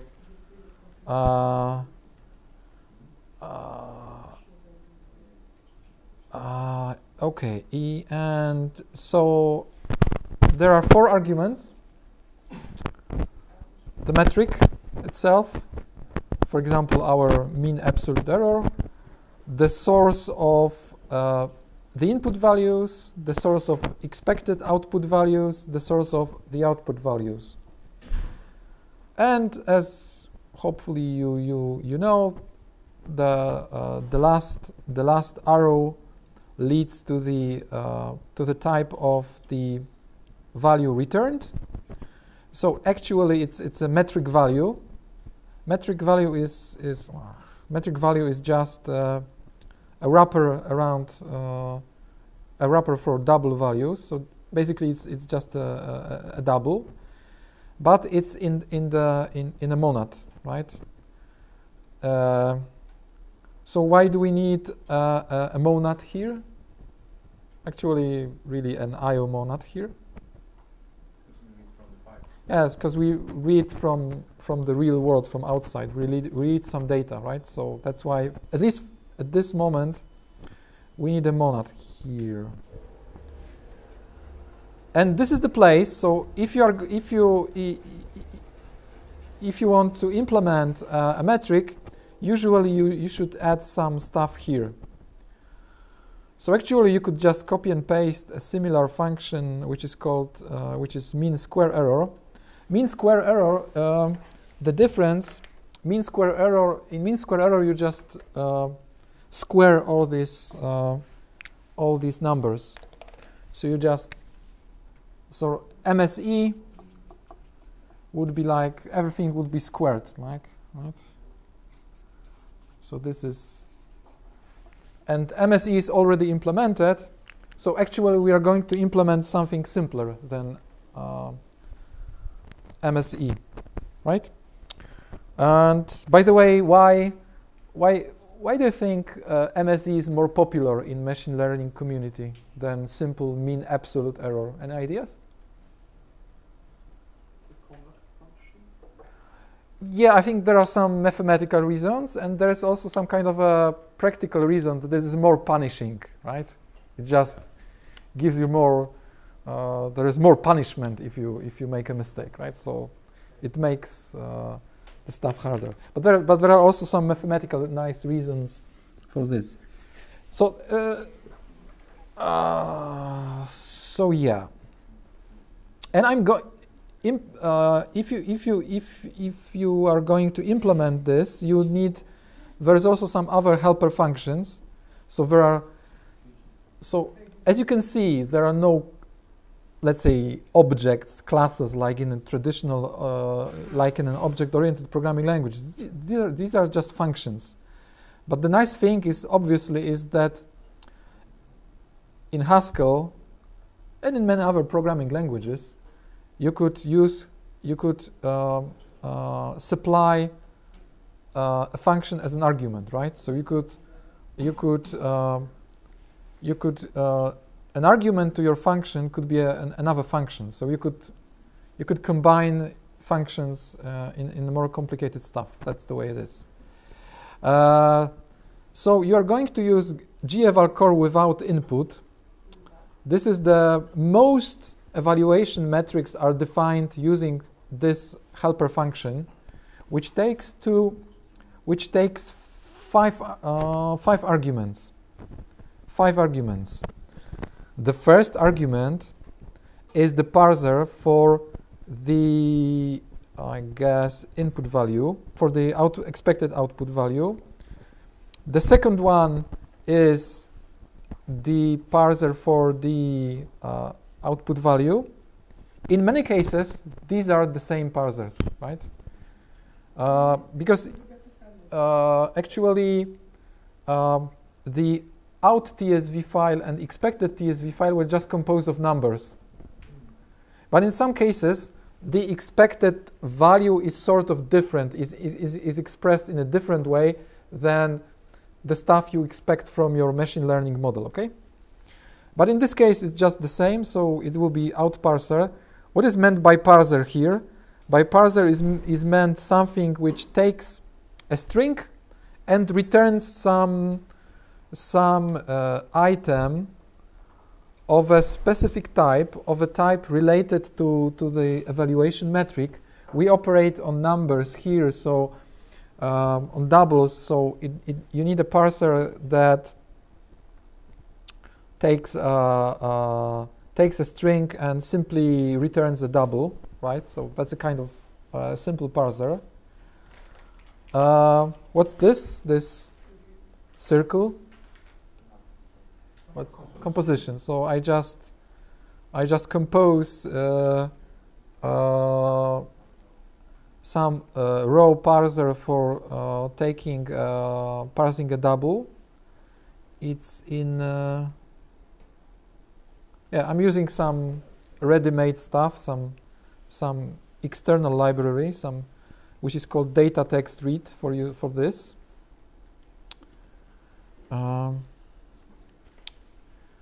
And I'm using some function which is called getValue. And frankly speaking, I don't have the faintest idea what getValue means here. I don't know. So I'm going somehow to extract the value. Unfortunately, my Emacs broke this stuff, so bad. I think it's some my stuff. Oh yeah, okay. The problem is that I know. It's a similar stuff like we had with this read instance, right? So actually, usually the parser just takes some initial substring of a text, right? And there might be some remaining stuff there. But here, there should not be any remaining stuff. So get value is to ensure that either it's the end of the string or it's the column separator, which is tabulator, right? Which is here. Okay, so that's what it's needed here.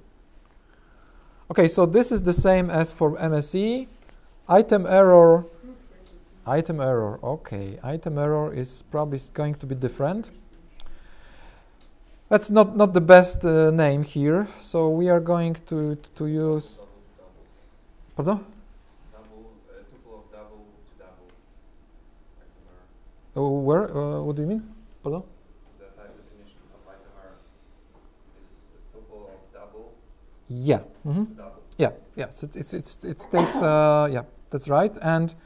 But actually, the item error I can show you. Yeah, it's here. Yeah. So, but this is probably should be squared, right? So I'll fix it. This is for MSE, so I'll fix it because the name was not good. Yeah, now it's kind of better. Now I'm going and now I'm going to write a similar function for absolute error, right? So the signature is like this. So you take a pair of values, right, and you return the error. I mean the kind of a difference between the values. I mean not just difference, but the difference changed a little bit. So in this case, it will be I'll take expected and output value. So what do I need to write here for the absolute error? Ups, yeah. Hope that the function is there, not sure. Something like this, okay? I guess, right? So let's go back to the point where it was there. So now I need to fix this item squared error, right? And yeah, so it should be item absolute error. So gval core without input is written in such a way that it expects as the third argument expects some function which calculates let's say a local error, an error for a single item, for a single text, for a single whatever, right? And we already a moment ago I defined this function. The fourth argument is a kind of a combinator which takes these local errors and aggregates them, right? Of course, in both cases, both for MSE and MAE, it's just the mean average, right? It's just the mean average. And there is some nice function which is called already available, average C. I'm using conduit pipeline stuff, and this is from conduit pipeline stuff. In a moment I will tell you more about conduits. But for the time being, let's assume that this is the function which aggregates the data that are streamed. You know, all the items are actually pairs of expected output and the actual output, and you just aggregate them. So the aggregation is here, right? Is here, right? This is just the simple mean of all the values. So this is the same, and yeah. The funny thing, this is also I think during the first talk by Julie on Monday was the question, why would anybody need ID function, right? That for normal people, it seems that ID function is useless. But here's the good example of using ID function. Because the fifth argument of geval core without input is some final action. Sometimes, for some evaluation metric, you need to a little bit change this final aggregated value for some reasons. But in many cases, it's just the same value. So it's a nice example to show that identity function is actually useful. And that's it, right? I guess. Probably it would be nice to refactor this, right? Because it's really kind of a... I'm repeating myself here, but let's make like this, and let's have a look whether really everything is okay.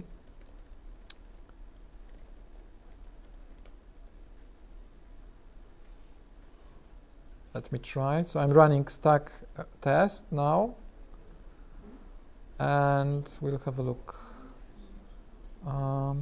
I think that's all for the metric itself. I hope.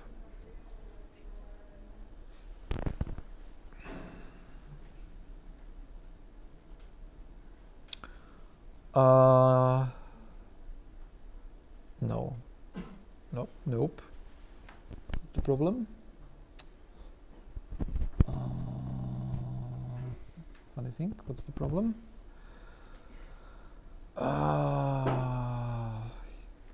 MIE. Seems okay. Maybe there is this issue with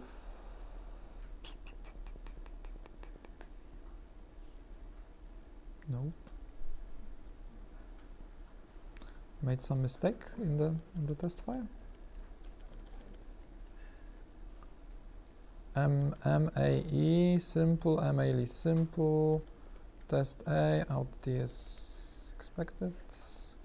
The config file is here. What's wrong? Stupid. It was not about, actually the error was not about so this is a non-Haskell issue.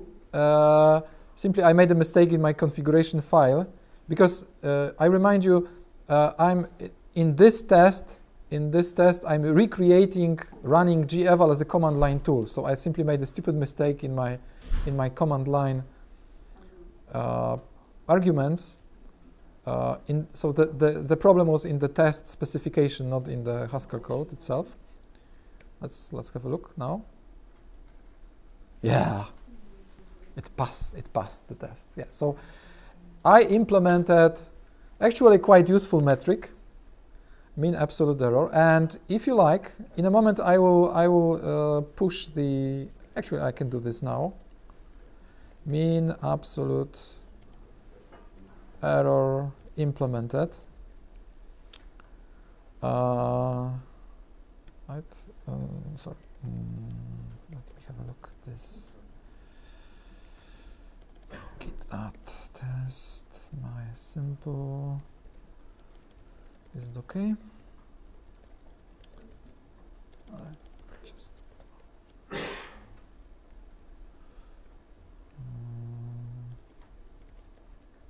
mean absolute error.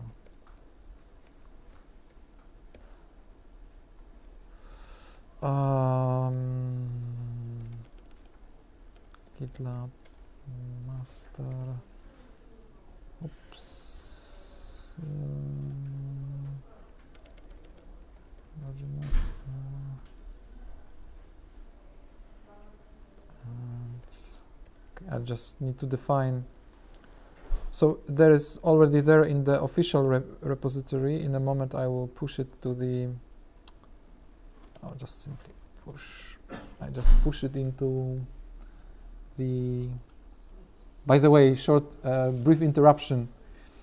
I was talking about steam engines, but if you are a Zeppelin freak, I mean really Zeppelin airship nerd, you should go and see. There is a Zeppelin, actually remainings of Zeppelin Hall in Poznań. You know, that was the place where airships that were throwing bombs on London during the World War the First. They were there here in Poznań, And there are remainings of this whole, just a couple of stones, but it's really cool if you're an airship. Okay, sorry for the interruption. So now I'm going to push the, but it's really, even Atlas Obscura has no entry about this, so it's really obscure stuff for nerds. Okay, so master, whatever. I'm not prepared, sorry. Or maybe I'll do this in a moment. What I wanted is to show you the issues. So if you like, there are a number of similar issues, similar to implementing absolute mean error. And you could just have a look. There is implement a metric, yeah. So you got five evaluations metrics to implement. So I would like to encourage you to give it a try and to do this. Some of them are a little bit more easier in terms of Haskell stuff. Some of them are a little bit more easier in terms of of the algorithm. So you could have a look at this. And actually, some of them are half implemented, so it's really not, should be not a difficult task. So I would really encourage you to do this today, tomorrow, whatever. You could ask me whenever you want. I'm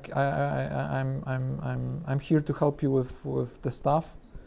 I hope you will manage. Some of you will manage to give some new features to geval tool. But there are also some other tasks. That's not all. Yeah, some of them simpler, some of them more challenging, but it's not really okay. So now I will just put this stuff here. SSH keys, right? Yeah.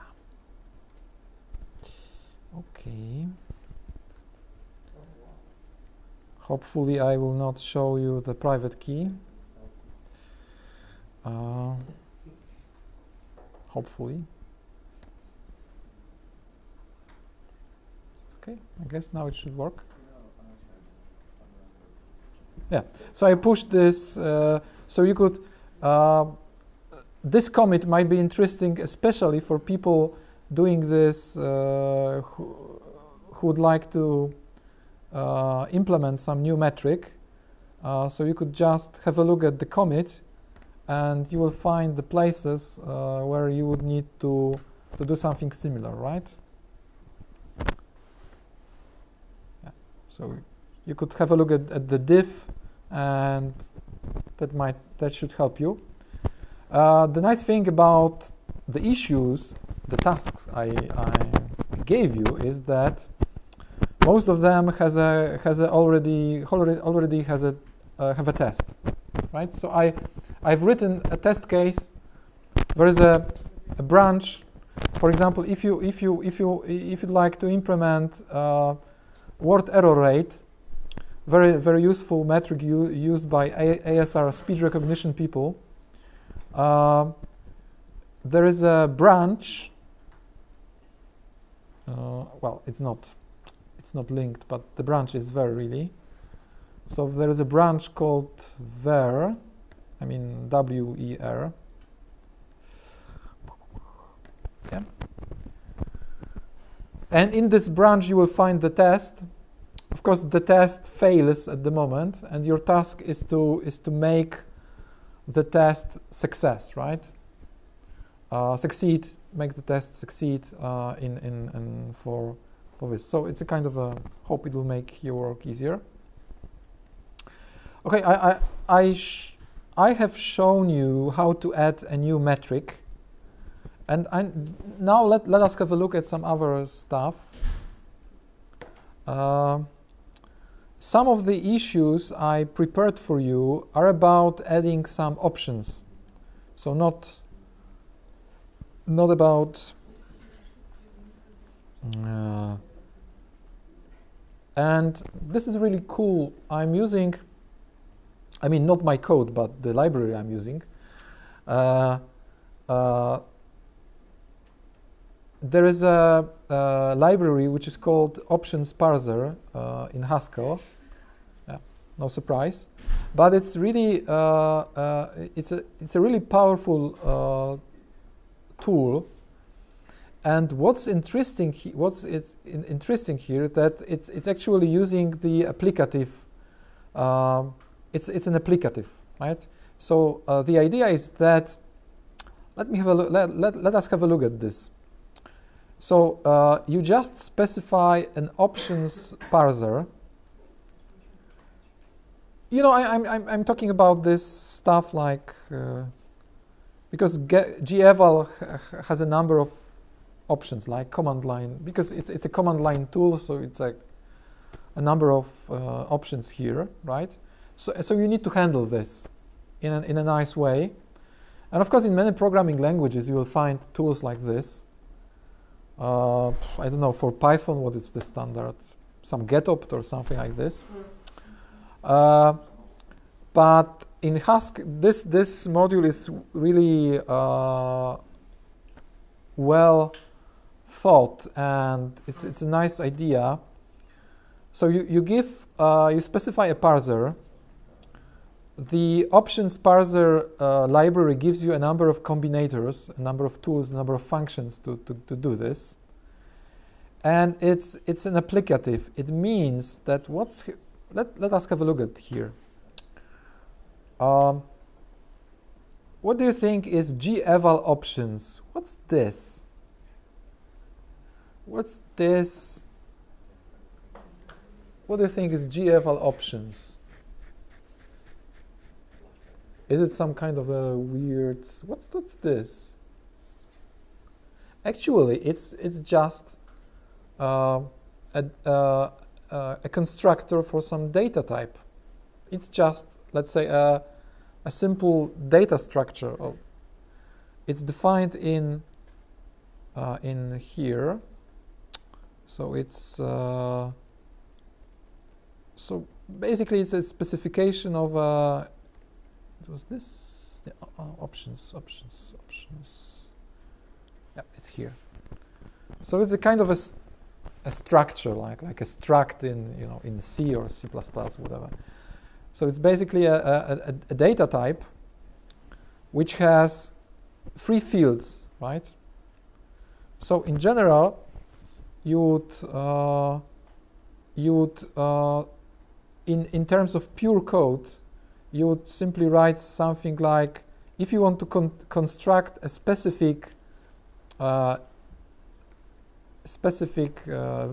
item of this type, you would write something like this, like I don't know. Something goes here, right?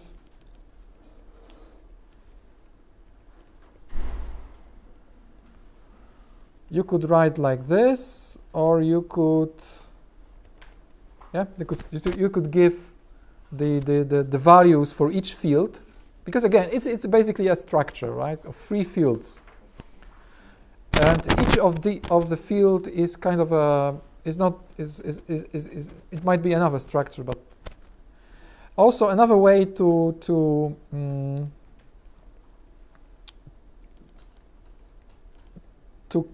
run this constructor, let's say, is to do something like this. So it'll be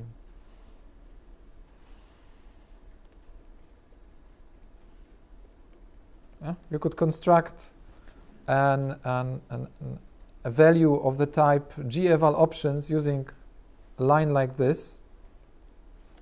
So you could have a specific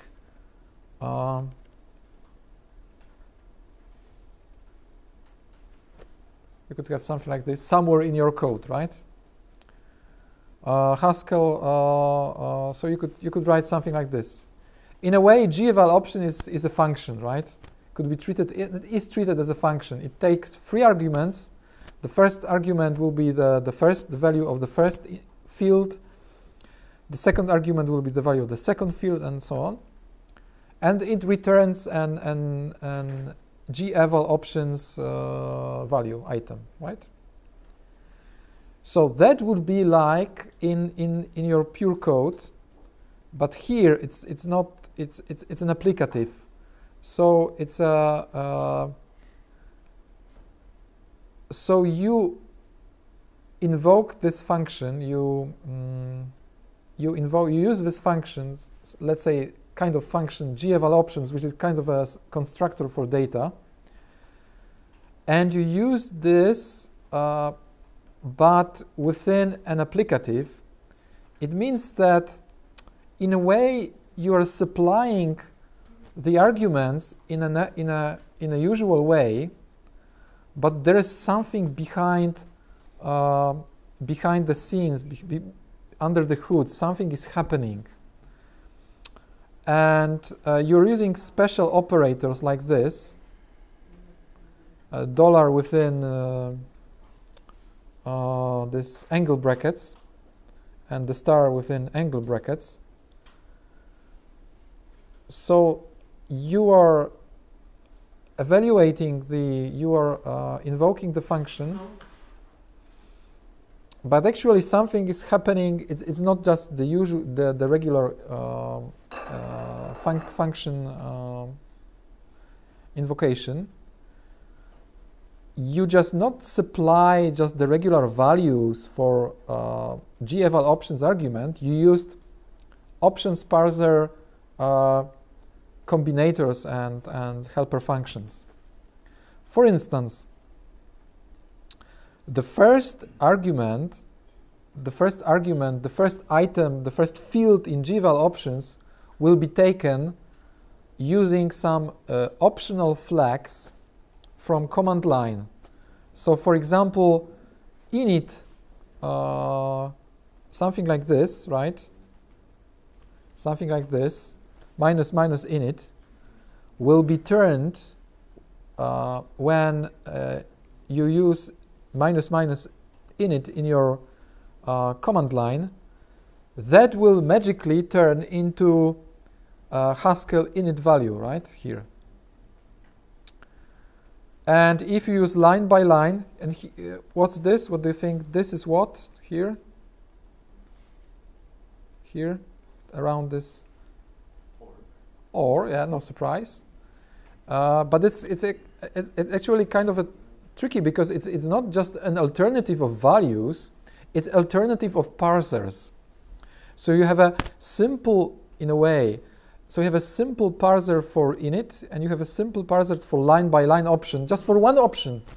And you combine this little parsers into something bigger, into actually the specification of all your command line options, right? It's optional. It means that you need to supply, no, it means that actually it turns into a maybe value, right? So I hope you've already seen maybes here. Actually, on Monday there were some. So maybe is a special value which is either just something specific or nothing, right? So the optional combinator takes this value and takes this parser and generates a maybe value. If the user of g-eval tool used init option, or, and this is an exclusive, or used line by line option, then you will have just init or just by line, and otherwise you would have nothing, right? So that's really nice, and you will have some even more complicated stuff here. I think it's, so I'm combining the parser for options, starting from some simple stuff and going to more powerful. if you are writing command line tools, I really recommend to use this options parser library. This is really powerful. And you could even have more complicated stuff like here, right?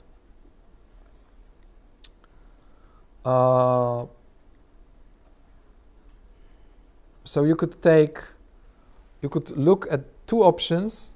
If one of them is defined, okay, use it, no matter what was the value of the other option. But if it was not defined, you're just going to use some default value. This is something like this, right? Okay, so great. So do you have any, I don't know, are you really trying to do something for, do you have any questions for the code, for your issue you selected or whatever? Or if just from time to time I see on Reddit Haskell, you know, message board, from time to time I see questions like, hey, is there any intermediate staff project for Haskell people? Some real project when I could contribute, but it's not, you know, extremely advanced. And I think this is something like this. Of course, you might be a little bit bored by machine learning stuff, so yeah. But it's really, I hope this might be a nice project for intermediate people, and actually even for beginners. Okay, any questions?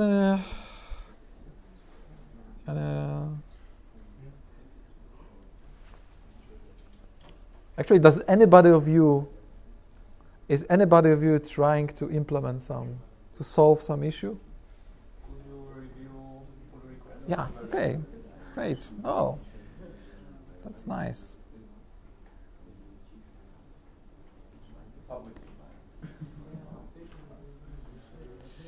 So which one is that? Or version, handle version option.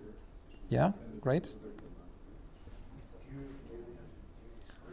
Where's the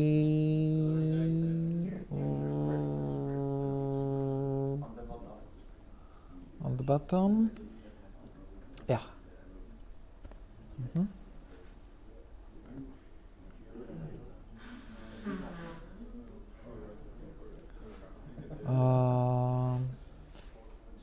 How to see this? Mm-hmm.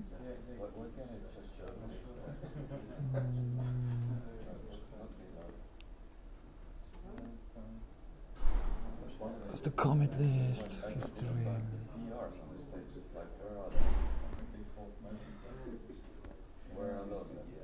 Okay.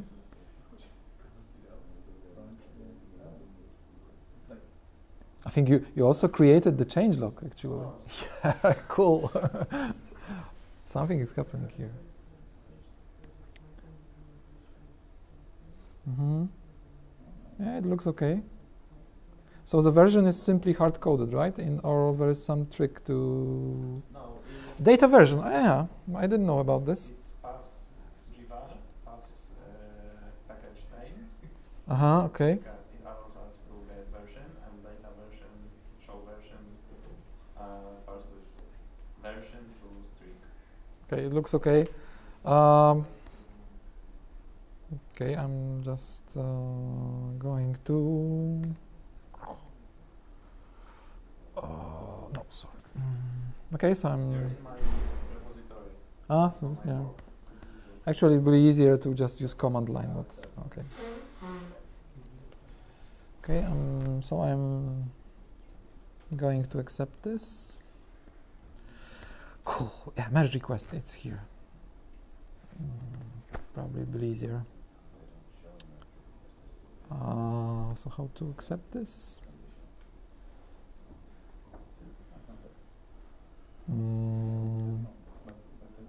Merge, I guess. Or not? Is it clickable? Yeah. So I just pull the stuff.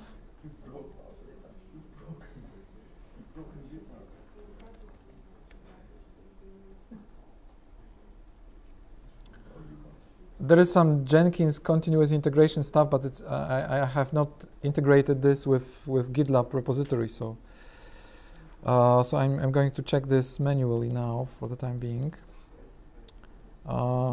Stack test.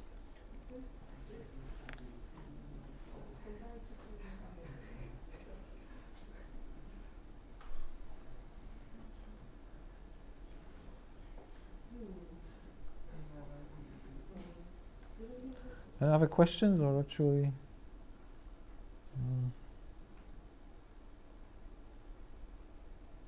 So I really encourage you to give it a try and to try to implement something for GEVA.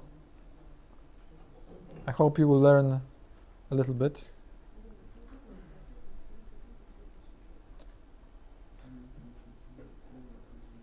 I think this my presentation is a little bit different than other.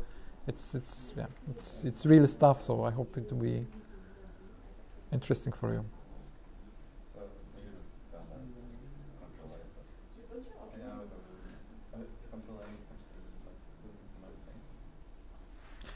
Okay, tests are okay. That's no surprise. And install GEVA version. This is so cool. Yeah, finally GEVA has version option. Thanks.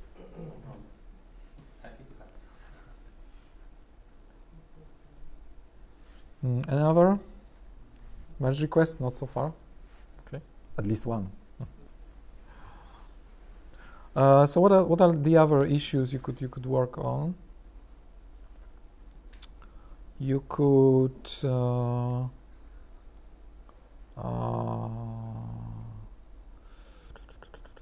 yeah, this one would be nice to, as we discussed before, to define read instance in a more nice way. I'm trying to figure out how to do it, but I'm still far away from the solution. Okay.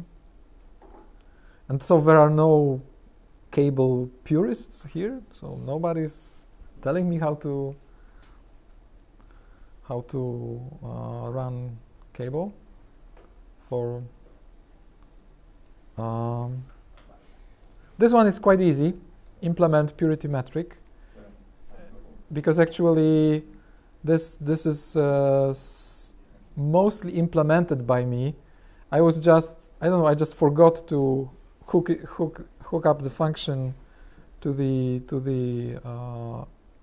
engine, so that's quite easy. Yeah. Implementing purity metric for evaluating flat clustering. Yeah, get rid of compilation warning. This is a funny. Yeah. By the way, does any of you know how to extract compilation warnings for continuous integration server? I mean, I'm using Jenkins, so in particular for Jenkins. I don't know how to do. I mean, of course, probably I'm you know, I would like to have a nice graph for each build for the number of compilation warnings, and at some point in life I would like to get rid of all the compilation warnings. So does anybody of you have an idea how to? You have to parse them. Yeah, Usually has integrations for JUnit and that stuff, but not much more. So if you can convert them to JUnit format. Yeah, but there is no other way than just parsing the stuff. There is no option in the compiler to dump the warnings in some nicer format, more machine readable format. Any ideas about this? Because it's really frustrating. Of course, I should get rid of compilation warnings, but actually first I need to keep track of them to know how many of them are there. But I don't know how to do this for Jenkins continuous integration service in a nice way. Get rid of the warning. You unflag it, you just don't show. It still didn't really improve your code, right? So Yeah. getting rid of the warning might not be your objective there. So I mean, the issue is about if you help me to get rid of some compilation warning, I will be grateful. What else? So I think the tasks, if you're unsure, but if you want to try, you could implement some metrics. This is kind of a, I think, nice, cool stuff you could do. For example, stuff like, oh, this is also going to be quite easy, I would say. Implement run. You would need first to understand what's going on, but that's not quite difficult. It's a simple mathematics, and yeah, could try this. So yeah. So any questions?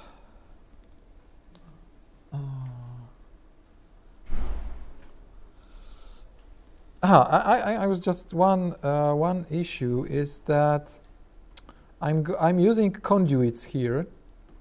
So the idea of I find some example.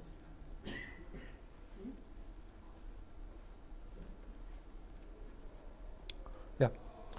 So actually all the stuff that is processed here could be treated as a stream. As a stream of pairs, I mean expected value and the actual value for each item, or a stream of triples if you need to consider the input the input value for this one particular metric. And the really nice framework to deal with data that is streamed is using stuff like conduit. So conduit is a Haskell library, and you rather than run a function, you can create a pipeline, right? Just the similar stuff like the pipeline. You know, this was the bash pipeline right here. Oops, yeah. So here you had a bash pipeline, right? The nice thing is that you could have a similar thing in Haskell using conduits, and it's really when you are handling data that is streamed, a stream of data, it's really nice thing. So you're creating a pipeline. So for example, here is some function which is used deep inside the geval core, and it does all the work here.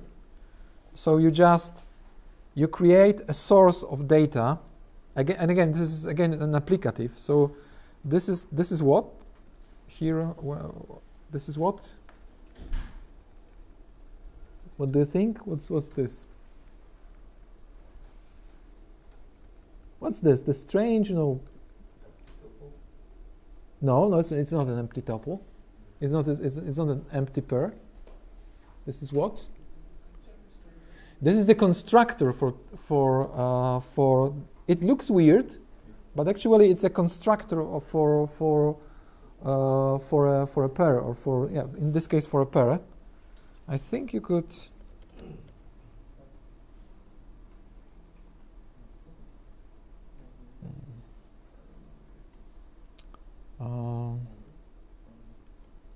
Does it work? I'm curious. I'm not sure. No. Yes, it works. Yeah. So of course you could write a pair like this, but actually you could construct. You could use this funny, weird expression. So it means, hey, I'm a pair constructor. Yeah. So So like this, right? So so it's not an empty list, but it's a per constructor. So I'm going to use this constructor, to use this function, this binary function, and plug it into this pipeline. So this is going to be a source of pairs. So I'm taking two streams of data, and I'm creating a source of pairs, right? And then what's happening then? I'm adding some line number. I need the line number, the item number, for example, for reasonable error messages. I add some context and stuff like this. I'm doing for each pair. I'm basically calculating the error value, and then I'm filtering. Maybe great. I could just I could break down. Yeah. So just one thing. So I will continue on Friday, and there will be more on web applications, how to develop a web application. There'll be more on this. Okay, thank you, all of you. Are you going to be using some libraries for API stuff? Or Pardon? what kind of web stuff? I mean, really creating I'm going to show you a simple web application I created, which is based on this geval tool, right? Okay. Basically, this is Gonito.net, and I will show you how you can create a web application like this. Okay, so we will continue. What kind of framework? It's ESOT. Yeah, ESOT. Where's the accent? Yeah. Yeah. Thank you.